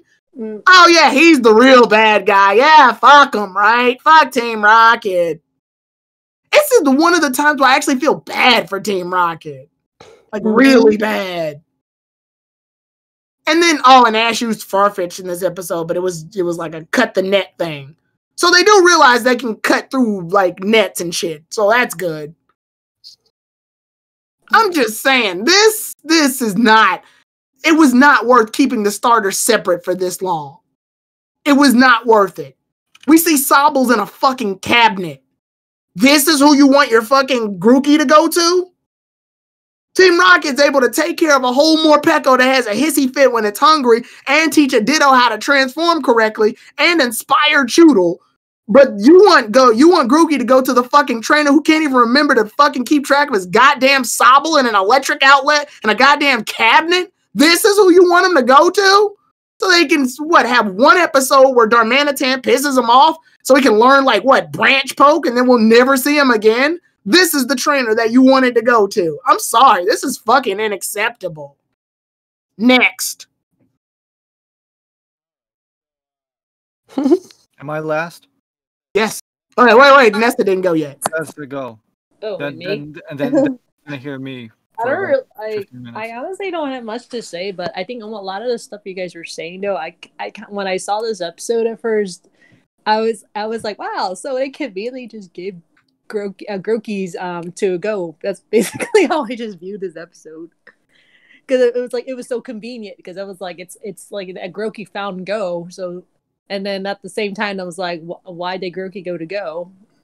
So, but anyways, though, to me with the whole Team Rocket thing, though, how like they didn't do anything to Grookey, like he was fine. But I couldn't quite I couldn't really quite grasp the concept of. I was like, so why does he hate Team Rocket so much? Like they could have like easily done where like, oh, so how did they train the gotcha Pokemon like how they treat them over there at headquarters? Like they could have like easily tried to like track it to like they could have tried to like they could have used the gotcha machine and then try to track Pellicker and then go all the way to maybe to Team Rocket's headquarters, and they could have found like. And then they could have like seen what they done or something like that, like infiltrate the like from Grookey there. Like it would have probably made more sense though if they show if they were scared of something, but he didn't quite seem that way. But I don't know. So I'm just rambling, but it was just more questions than what made sense to me. And then the whole bonding, I was like, I found that they had their cute moments, but. I didn't think I didn't really think though like they will just bond that damn fast. I kind of found it cheap. Like really cheap, to be honest though. But yeah, I honestly think they could have done more to it, but then it was just like I kind of felt like this whole entire with Team Rocket and everything, and they're just dumbing down for us to say, oh, Team Rocket's the bad guy, so they're automatically bad, and then Ash can go over to the good guy. They're good, so because the Rookies of Team Rocket, they're bad. It's considered good now because it stole from Team Rocket, which that kind of goes another can of worms. So, I don't have much to say about it. It was just mostly like more like opening more can of worms. And then the biggest thing that got me afterwards when I was like, oh, so Pokemon could break their own Pokeballs. That was the biggest thing for me. So you could break the Pokeball. So then that means other Pokemon can too. So like if they break free into their Pokeball, that means they're free. From what they're implying on here. So it was just yeah. And so it's funny how like that was so easy to do, and then it seems like it's kind of funny how most Pokemon never done that before in the past, like break their own Pokeball to be free. So. Yeah, other than that though, like I don't have much to say. You guys pretty basically hit everything already. So okay, well, I guess the best way to say it is that like what would you give it at a rating, like for a 1 to a 10? For me, like a 3 out of 10. Oh wow, okay. So did we ever get a rating from you, Polly?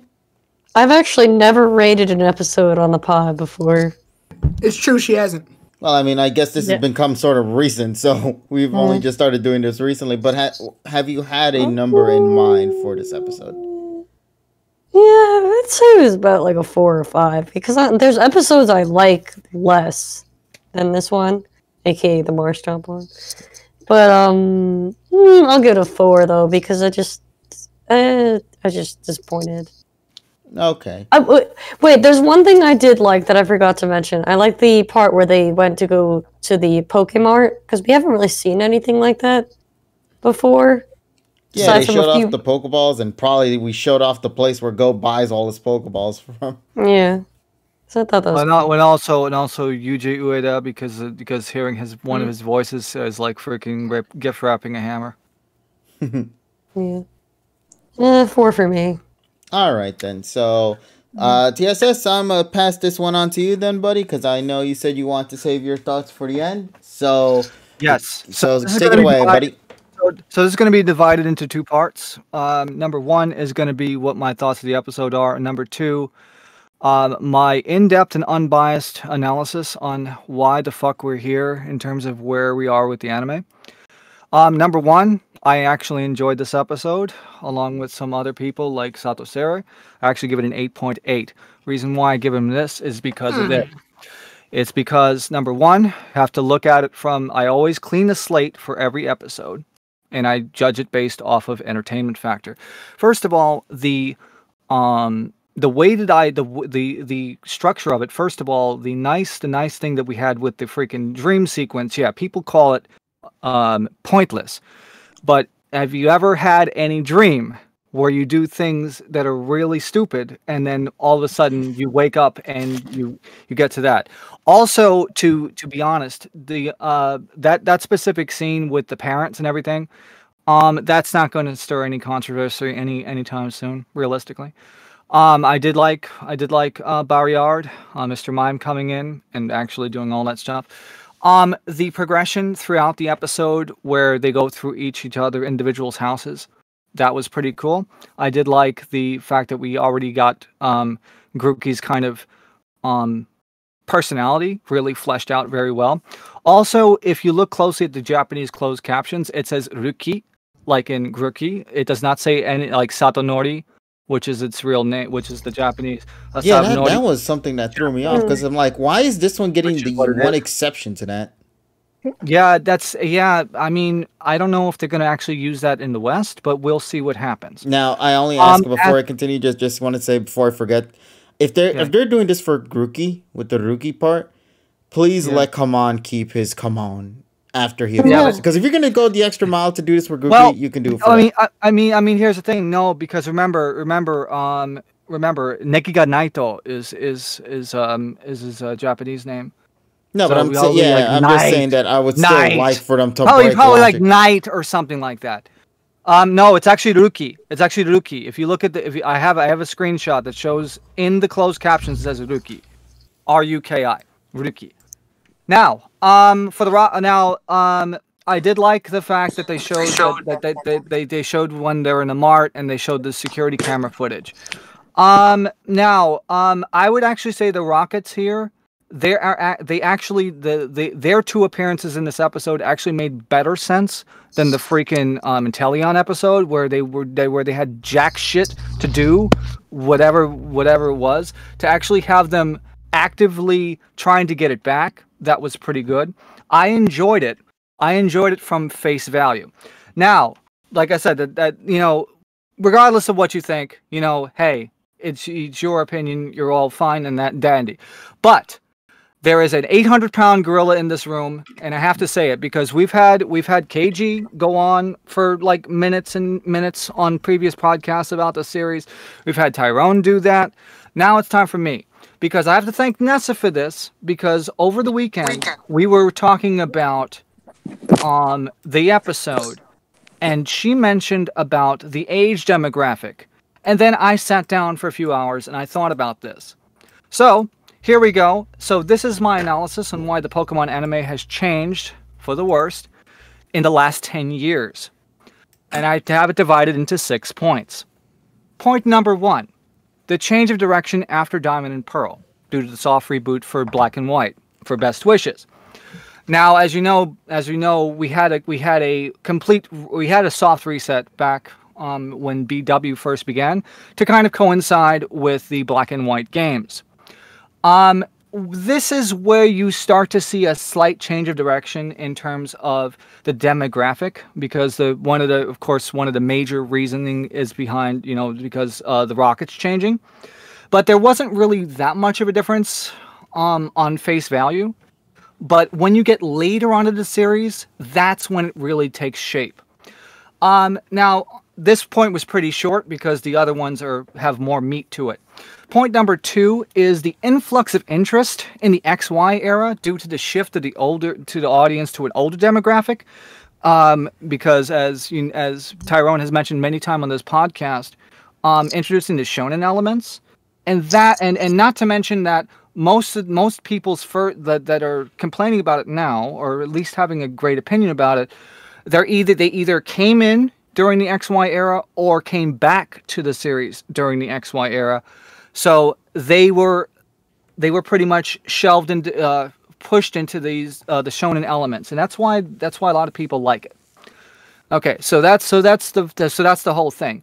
However, though, during that era, there was another show that was going on that unfortunately was taking the demographic that Pokemon held for a very long time, and that was Yokai Watch. Yokai Watch debuted in January 2014, and they ended up grabbing a lot of the younger demographic, which is under the age of 10.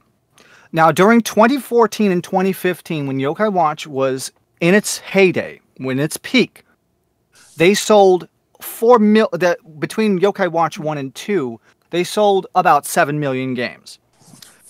At that time, the anime was also very popular with younger people. And I think the investors, which include JR Kikoku, which is Japan Rail, Show Pro, and TV Tokyo Corporation, because Yokai Watch is also a TV Tokyo production as well, they looked at it and said, okay, we're losing that demographic. So what do we have to do? They had to change it. So what happened was, as I mentioned on Zach's video many times before on this channel, Sun and Moon changed to the comedy-related formula that we know very well to try to appeal to the younger demographic. Now, as I mentioned in the video, we have the whole thing about the pose dance sequence, like in Yokai Exercise number 1, where you have the dancing, and also a lot more music where you have more kids involved.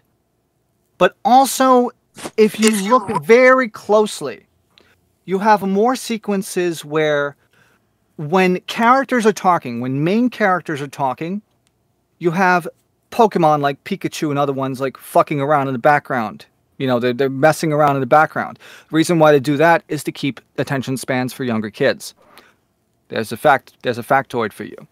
So, while the storytelling didn't really bottom out yet, you really started to see the shift at this point.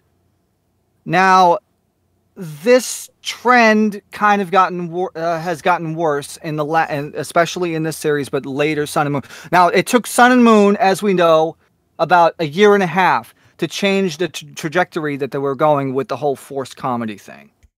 Okay? So that's why it changed for the better. So, here we go with 2019. Point number 5. Now we have an episodic format where you have watered-down plot lines and elements which would please younger children, but would completely alienate the older audience looking for compelling storytelling. Mm-hmm. So this series has devolved to a level that's reminiscent of other TV Tokyo children anime shows that air on Saturday mornings, such as Pochito Hatsume Pikachu Kit, or any of the Tomika series that came out, such as Drivehead or the current Earth Grinder, which sole purpose is to promote toys or other products. So essentially, it's like their anime is like, their plotlines are simple to understand, but they lack the depth that older demographics would have interest in. So what essentially has happened is you had a lot of, because now that the series has pigeonholed itself to try to get the younger audience, they're alienating the older audience. And the way that they're doing that is they're dumbing down the plots. So they're making it very simplified in comparison. My only counter to that, and it's not a big counter because you do bring up a point with the demographic, but here's my counter to that. Then why is it that, and I rarely talk about OG. It's not that I don't like OG or not that I'm thinking OG's like the best. Right. OG has its flaws and its pros and its cons. Right. But I feel like OG did a better job telling a compelling story. That's why I'm saying. I was a kid when I watched OG. Right. But what I'm saying is this paradigm shift. It was between DP and now. That's what I'm talking about. I'm not talking about previous. Previous is a completely different bag of worms. Like the formula that they had was appealing to everybody. Pokemon has always been a series for everybody. Right. But what has happened is changing demographics as the years have gone by has gotten us to this point. However, though, that's not the last point. I do want to just, I'll let you finish first, because I do want to bring up a counterpoint to that statement you just made, TSS, because there is something that really is throwing me off about that, because it's like, I do agree to an extent, but if they wanted to try to cater to the younger demographic, if that's been their entire intention to do so, why are they shoehorning in all these references to the past generations? Hmm. Why I are would they say trying this to whole shoehorn series- into like all This these other? whole series' appeal is that it's supposed to be going back to older region. Right, but you have to look at Mhm. it. But I'm looking at it from a formulatic standpoint, from going based off of what we previously have and the knowledge that I have. But there is one more point that I want to make before we get into that. Yeah. continue Number on. 6 is and the last point is, in my opinion, the investors and the staff of the series are really playing safe to push this agenda, considering that Go is supposed to be based off of Pokemon Go and all that stuff. They're trying to shoehorn the stuff. But the point is this: since the series is run for a younger demographic, they don't care about how the story is executed, as long as the sales for the products are doing well. They won't make any drastic changes. You know, about 14, 15 years ago when we did the parody subs, we used to joke about, Pokemon Geto is buy our toys. Well, the problem is the anime now has devolved into a point where that is actually coming a reality, because they're actually trying to push the product without trying to put in much in the way of dramatic storytelling like there has been in the past. Now, the thing is, unless if there's a massively drastic change, I don't see like a massively dramatic change in either executives not being happy, or they're trying something different to try to boost sales. I don't think there's going to be any change. But as for the case for Sun and Moon, we might be close to that point, but it might not be until either the end of this year or next year. Now the other thing is, I might be enjoying the series more than everybody else because of the amount of TV shows, Japanese TV shows and anime that I've watched over the last 10 years. And kind of like this whole thing of kids shows being what they are, I'm kind of desensitized to that now. So I could kind of look, I'm not phased about overanalyzing, because I know what it's focused on. Mhm. Now, like I said, unfortunately, that's the way I think about it. But if you look at it line by line, progressive by progression, the realistic way is the series has not been the same since Diamond and Pearl, and in my opinion, it has been on a slow and steady decline. We have an anime which is pretty much tired out.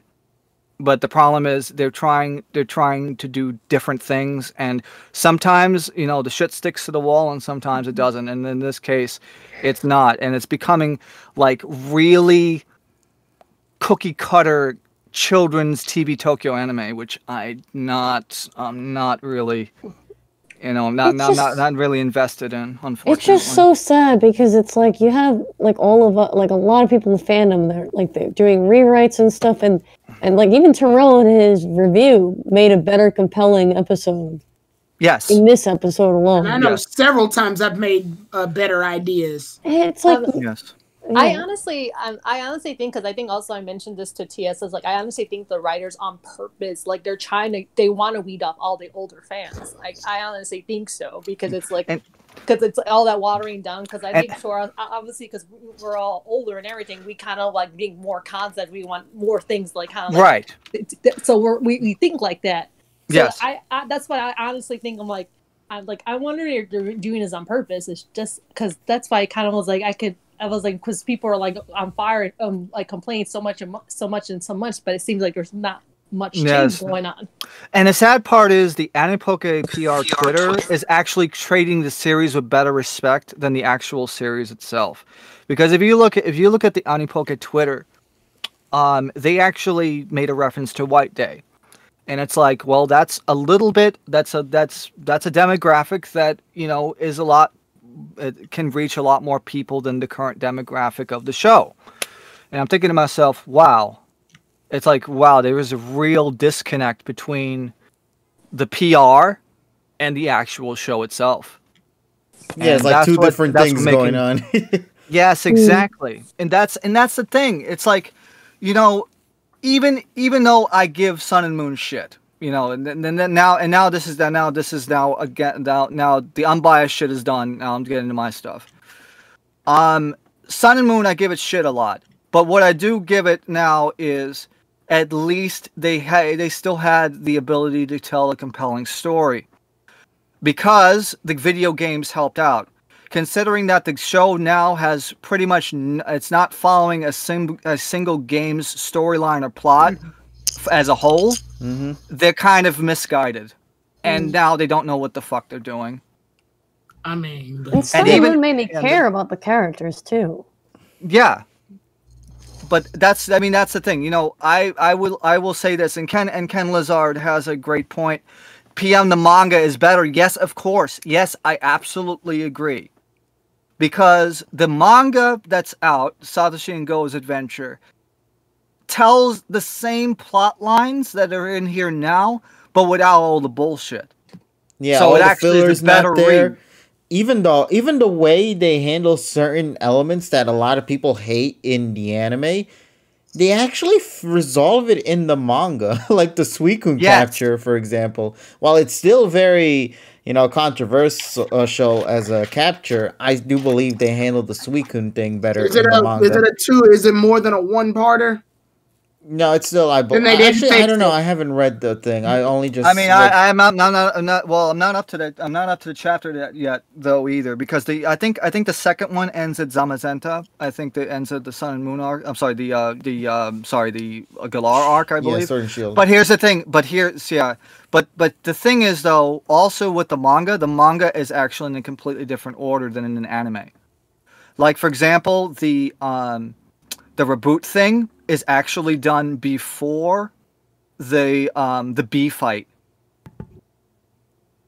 Sorry, not the bee fight. I'm sorry. What the hell is it? Let me just bring up the context. Hold on. Yeah, it's actually done. No.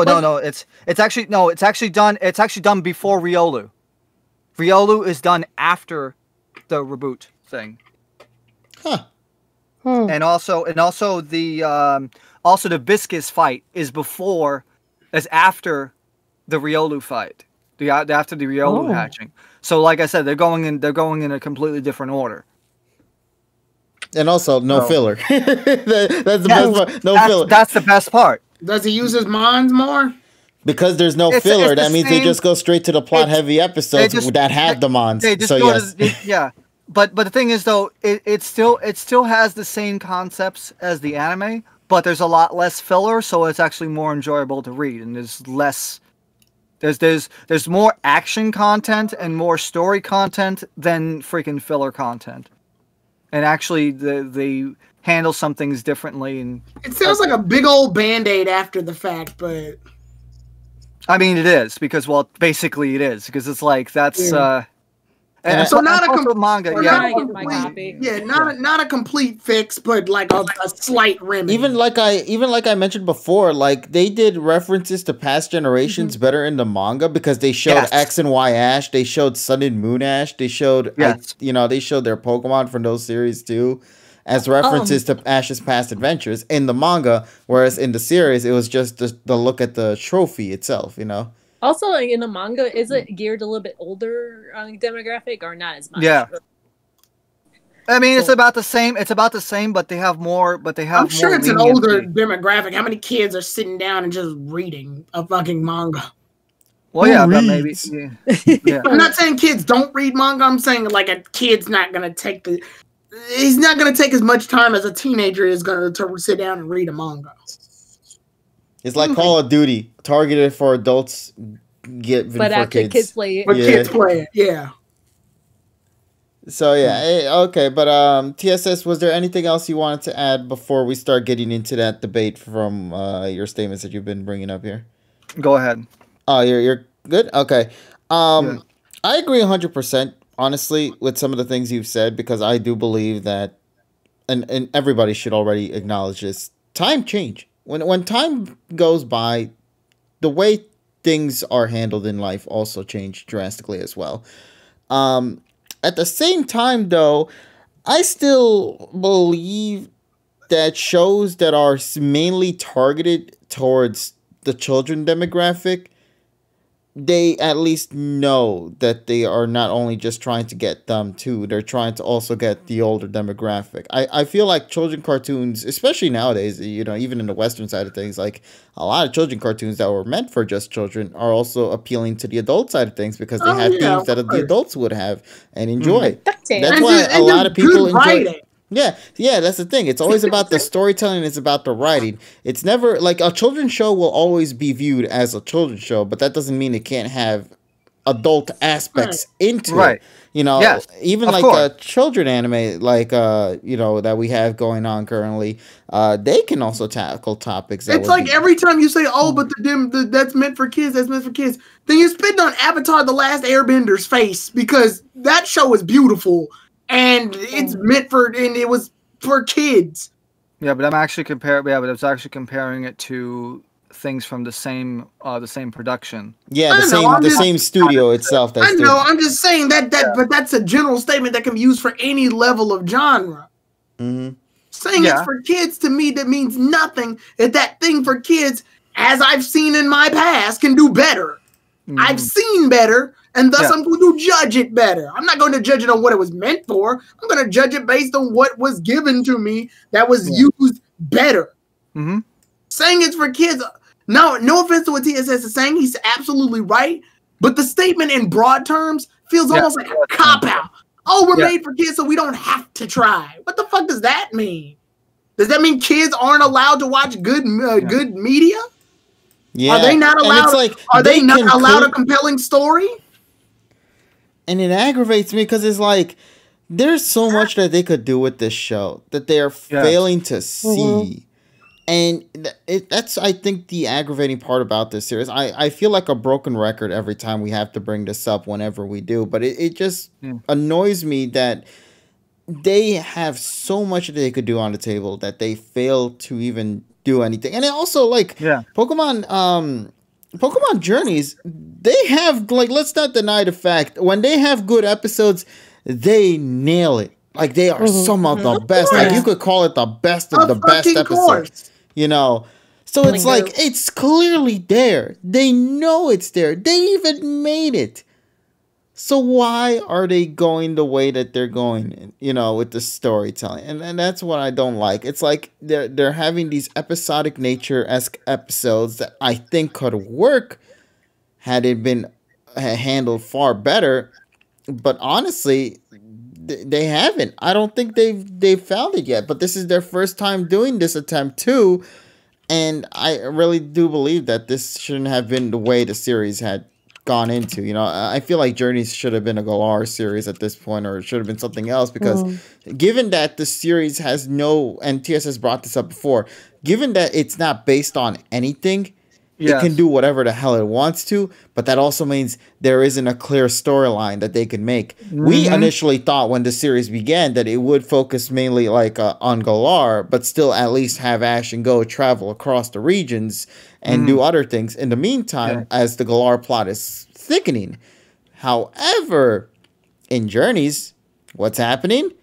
Well, majority of the episodes end up in Kanto, and everything else that's from Galar, we barely get a chance to see. And that happened, and we got to the big plot, which is supposed to be the main storyline, and we got that cleared out of the way. So it's like, what's Galar really meaning in the grand scheme of things now? If the story element is gone, that was supposed to be the big deal about it. And I honestly can't say it's going to be the gym battles, because they don't mean anything in there, because Ash is not getting badges to beat the league, so there's nothing for that. So, there's a world championship, but that's a global thing. That's not a Galar thing, So that's what I'm saying. I feel like Journeys had so much they could have done that they could have easily, played around with. And yet I feel like they didn't try hard enough, or at all, at that matter. I'm just so mad about that. I feel bad. If anything, I feel bad for Galar the most in this entire series, because I know if we ever go into the next generation, we're probably going to go back to that format. We're probably going to go back to visiting Gen 9, which also implies that Generation 8 got shafted badly Yep. in this series. Mhm. And that sucks because Galar is the third best-selling games with Sword and Shield and right now. I do have a question. Yeah. So what my question is though, I keep hearing like a lot more toy sales, like how I guess you mentioned earlier from your point, like quite often, like to reference, like I guess what our Pokemon might be coming up in the future. Like, was that similar like that in Sun and Moon and in other series? Like, well, I mean, It's always been like I would that, say, I'd say. it's been like that. It's been like that, especially since BW, because that's when they introduced that's when they really started pushing like Moncole. So I mean, like I said, I think the issue, the other thing is that while the series had, I wish the series did have a direction, because at least it gives the writers a chance to create that compelling story that we need. But I think the biggest problem is we have executives and higher ups and also investors that are basically controlling and dictating what's going on here. And if the thing still works, then they don't want to break it. They want to be safe. It's like investing in the stock market. If you want to get you want to keep your money, safe and not fluctuating up and down, you invest into something safe. So that's what they're doing. They're taking the safe route because it makes sense financially to them, especially during these times. And I'm hoping that, like I said, hopefully either later this year or next year, they have a change of heart and we finally get a fucking change. But I do not. I mean, but the problem is you can't fix what's already out there, and it's like saying you could only fix it while it's in the factory, not when it's outside in the open and already done. So it won't fix the series, from being what it is. But I'm hoping that they at least turn the direction and at least make an effort in creating a more compelling story. Yep, and it's once again another issue of we just gotta wait and see, which is what Journeys has been as a whole. Yeah, that's what it is. Yeah, how well, but. Do you guys think possibly maybe is the pandemic, like they're playing more safe than ever? No, because Journeys was built before the pandemic hit. It definitely did put a halt in the production. You can easily tell that. But, like, they already had their story written down. Yes. It wasn't like... And also, I don't think it would have affected the Sword and Shield arc or anything. I still think they had the 4-episode format already in hand. It was supposed to release at an earlier time, but given how much time they had to, delay... the Sword and Shield thing didn't happen until October, November. So, that's the situation in hand. But yeah, like I don't think the pandemic hit them as bad as, say, the BW incident with the earthquake, where the entire structure of the story had to be changed. Yeah. So 10 years. 10 years. Don't worry, keep waiting, buddy. The anniversary just. Yes, Terrell, Journeys has a story. It's a story about a young boy and another young boy. This is a story all about how TPCI went straight on down to the... Nice. I give you that. I'll give you that. Yeah, so so the best way to just say it is Journeys, it's a thing. I'm having a ride with it. Feels like it's something. I'm just waiting to see how things are going to continue to unfold as we progress further. But honestly, man, it makes me sad because you want to know what the big thing was? What? The other episodes that we've had have been really nailing it in the park for me. I've been loving the Ponyta episode despite that issue. I've loved the Farfetch'd episode. That had an issue, but that was not a really big deal. The double episode, I know people were kind of mixed on it, but I still found it very favorable in the end. I've been really liking those episodes that I've been dropping recently. They felt more good in terms of the story structure. And then we come back, and then we come to this one, and then it just goes like, it goes back down. Now, with that being said, though, this week's episode, I swear to God, if they show me that Ash is now in the Ultra class and we're now in the top 100, I've given up on I've given up on the rankings of that dumbass tournament. It doesn't make sense. The whole concept was fucked the minute it was introduced. Oh yeah, I was like, oh yeah, let's go from 10,000 all the way to 3,000. You want to know what pisses me off the most about this series is like, and this goes back to what the other said. Yeah, this is supposed to be meant for a newer audience, but KG brought it up before I did. They keep dangling old shit, and it gets people running the fuck back. Oh, Iris and Gary are gonna show up. We have to keep saying that. It's like a bad fucking boyfriend or some shit. Mm-hmm. Yeah, no, it's like I mentioned this months ago. It's like dangling the meat in front of the dog, but then taking it away. It's like, oh. See, high Prob agrees with me. I will high five him. It's like, oh, yay. but Journeys treat you bad. Why are you still there? Well, I have to stay with Journey. My jacket is in their car. Like, what the fuck? And sadly enough, you don't hear anything from them yet either. There's like nothing mentioned of them. It's just like, oh, if you keep referencing the good old days long enough, then everybody will come back. Literally every time they brought up something older in Journeys, it's been piss poor. None of it has been handled right.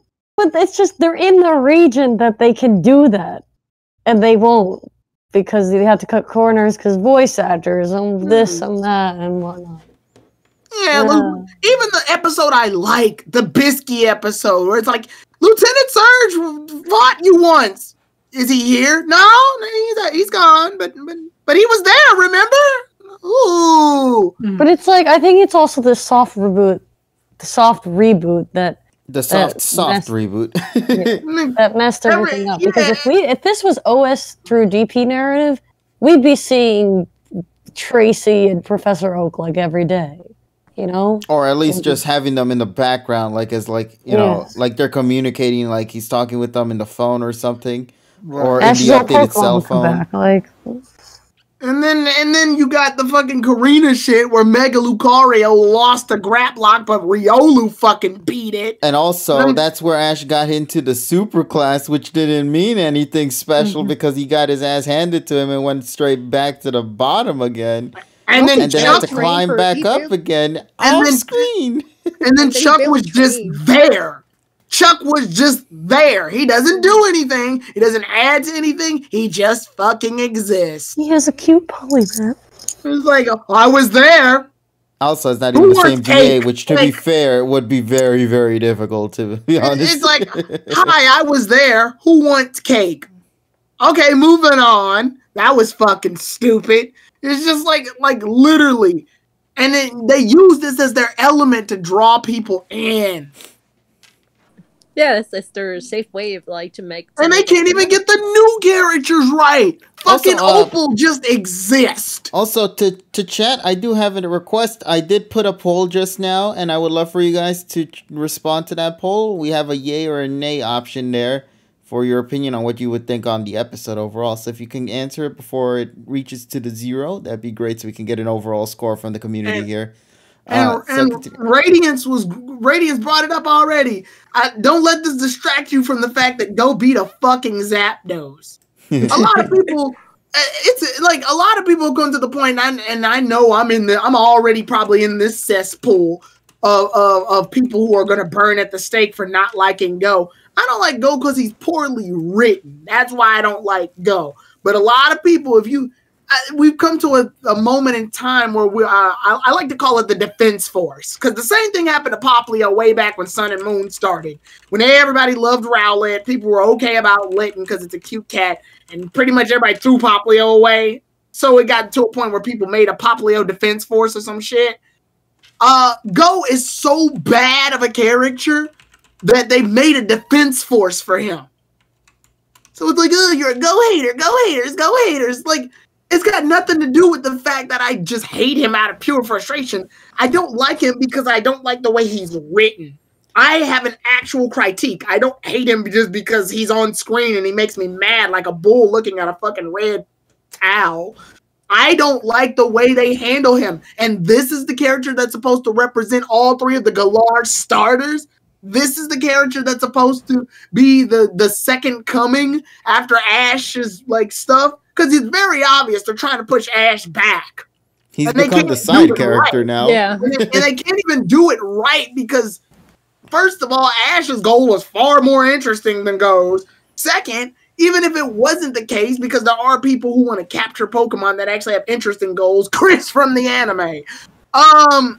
Even if you take all of that into account, every time he gets some development, it's always set up in this artificial format that's just like, yeah, we have to do this because we need Go to be better. Oh, Ash, yeah, we know he's stronger than Go, but we gotta throw him in a hole for 24 minutes. So You know what's a missed opportunity for Go? Like they could have introduced all these different Pokeballs. Like, they're not gonna do that. That requires them to can. draw. Like, yeah, because That requires them to fucking draw, Nessa. No, exactly. But I'm saying. And Polly brought this up originally where she wondered why Starmie wasn't used more than Staryu one night when we were talking. I was like, that requires them to fucking draw. But Tyrone, we literally came from a series prior to Journeys that did do it, Tyrone. You want to know why Suicune isn't introduced? Because that requires them to fucking draw. Yeah. 69 Lamau people, thank you. Yes, we love every single one of you Lamau folks out there. Make sure you clean up afterwards. You give us love. Ty came in and contributed some 10 bitty bits, and overall, 90% of you had voted nay for if the episode was good, and 10% of you had voted yay.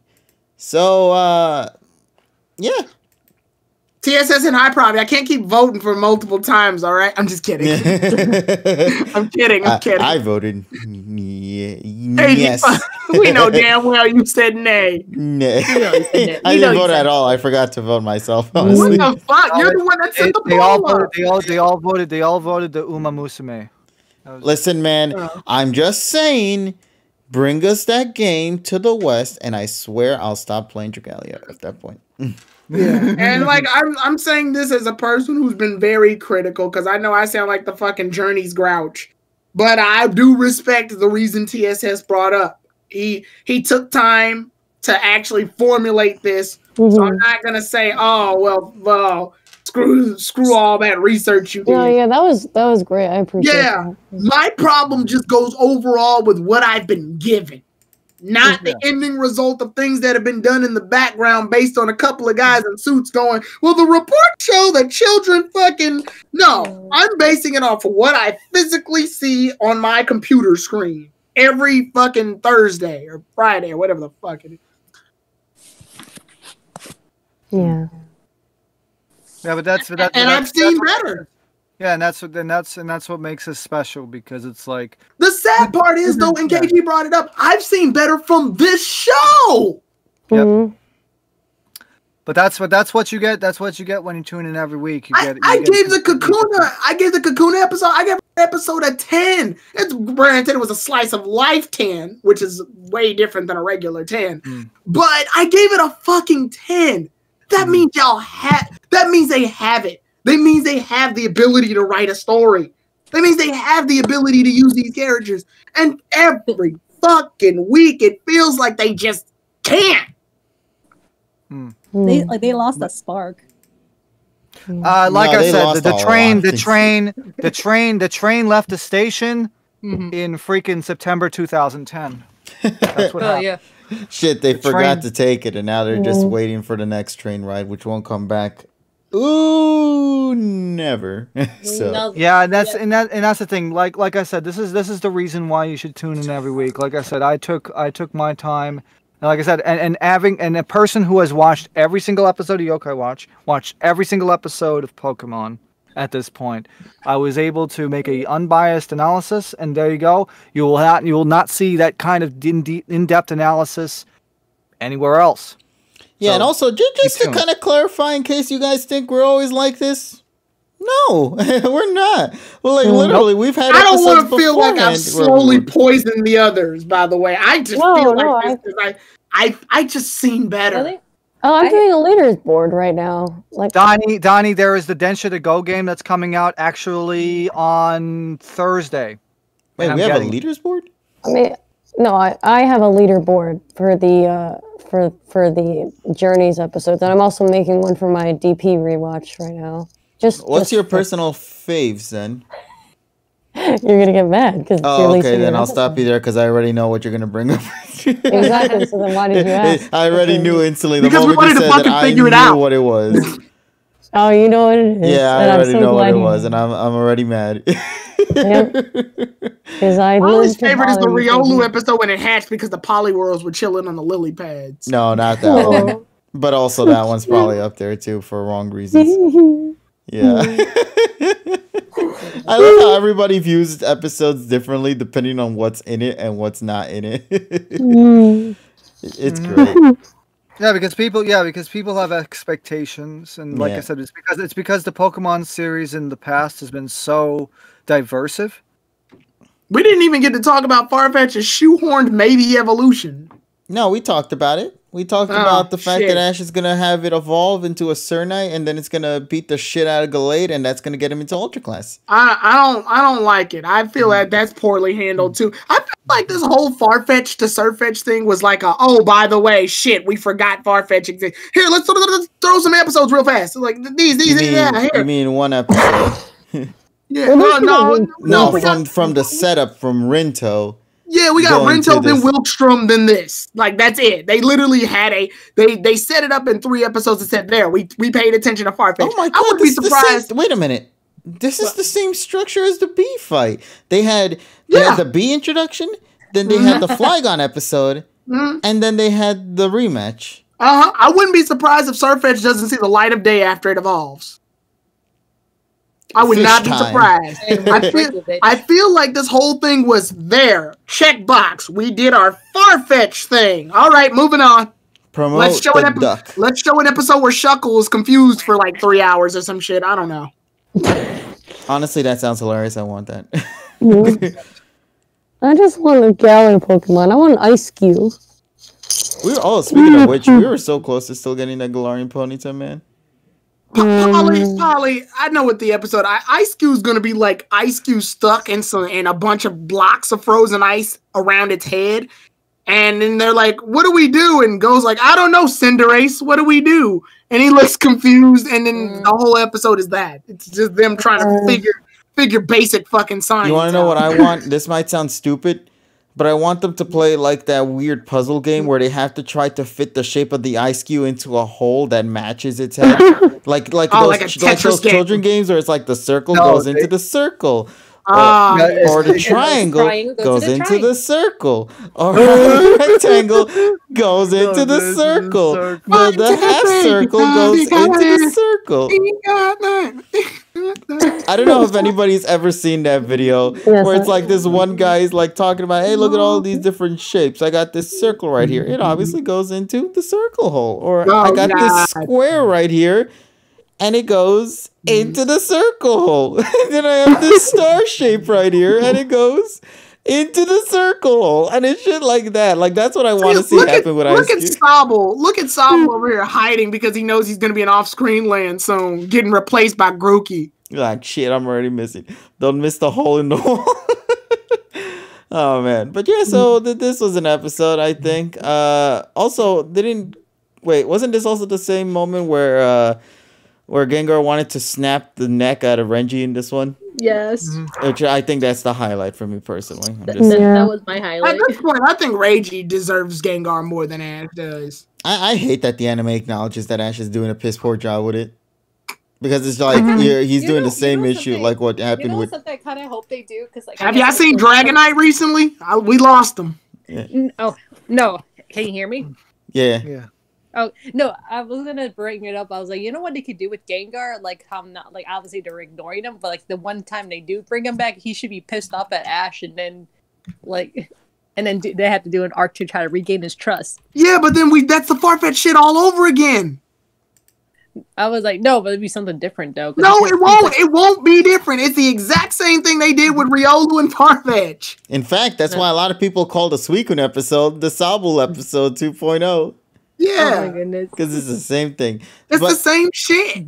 if there's one thing I think all of us can agree on for certain, it's that Suicune still got his ass shafted in the side in this episode, man. I still feel bad for that Suicune. Every week, man. Every single week, ever since he's been caught, has got his ass handed to him by these goddamn poachers. He can never win, this poor lad. But yeah, so overall, ladies and gents, I think with that said, we are now complete with our reaction review shenanigans for the night. What do you guys say?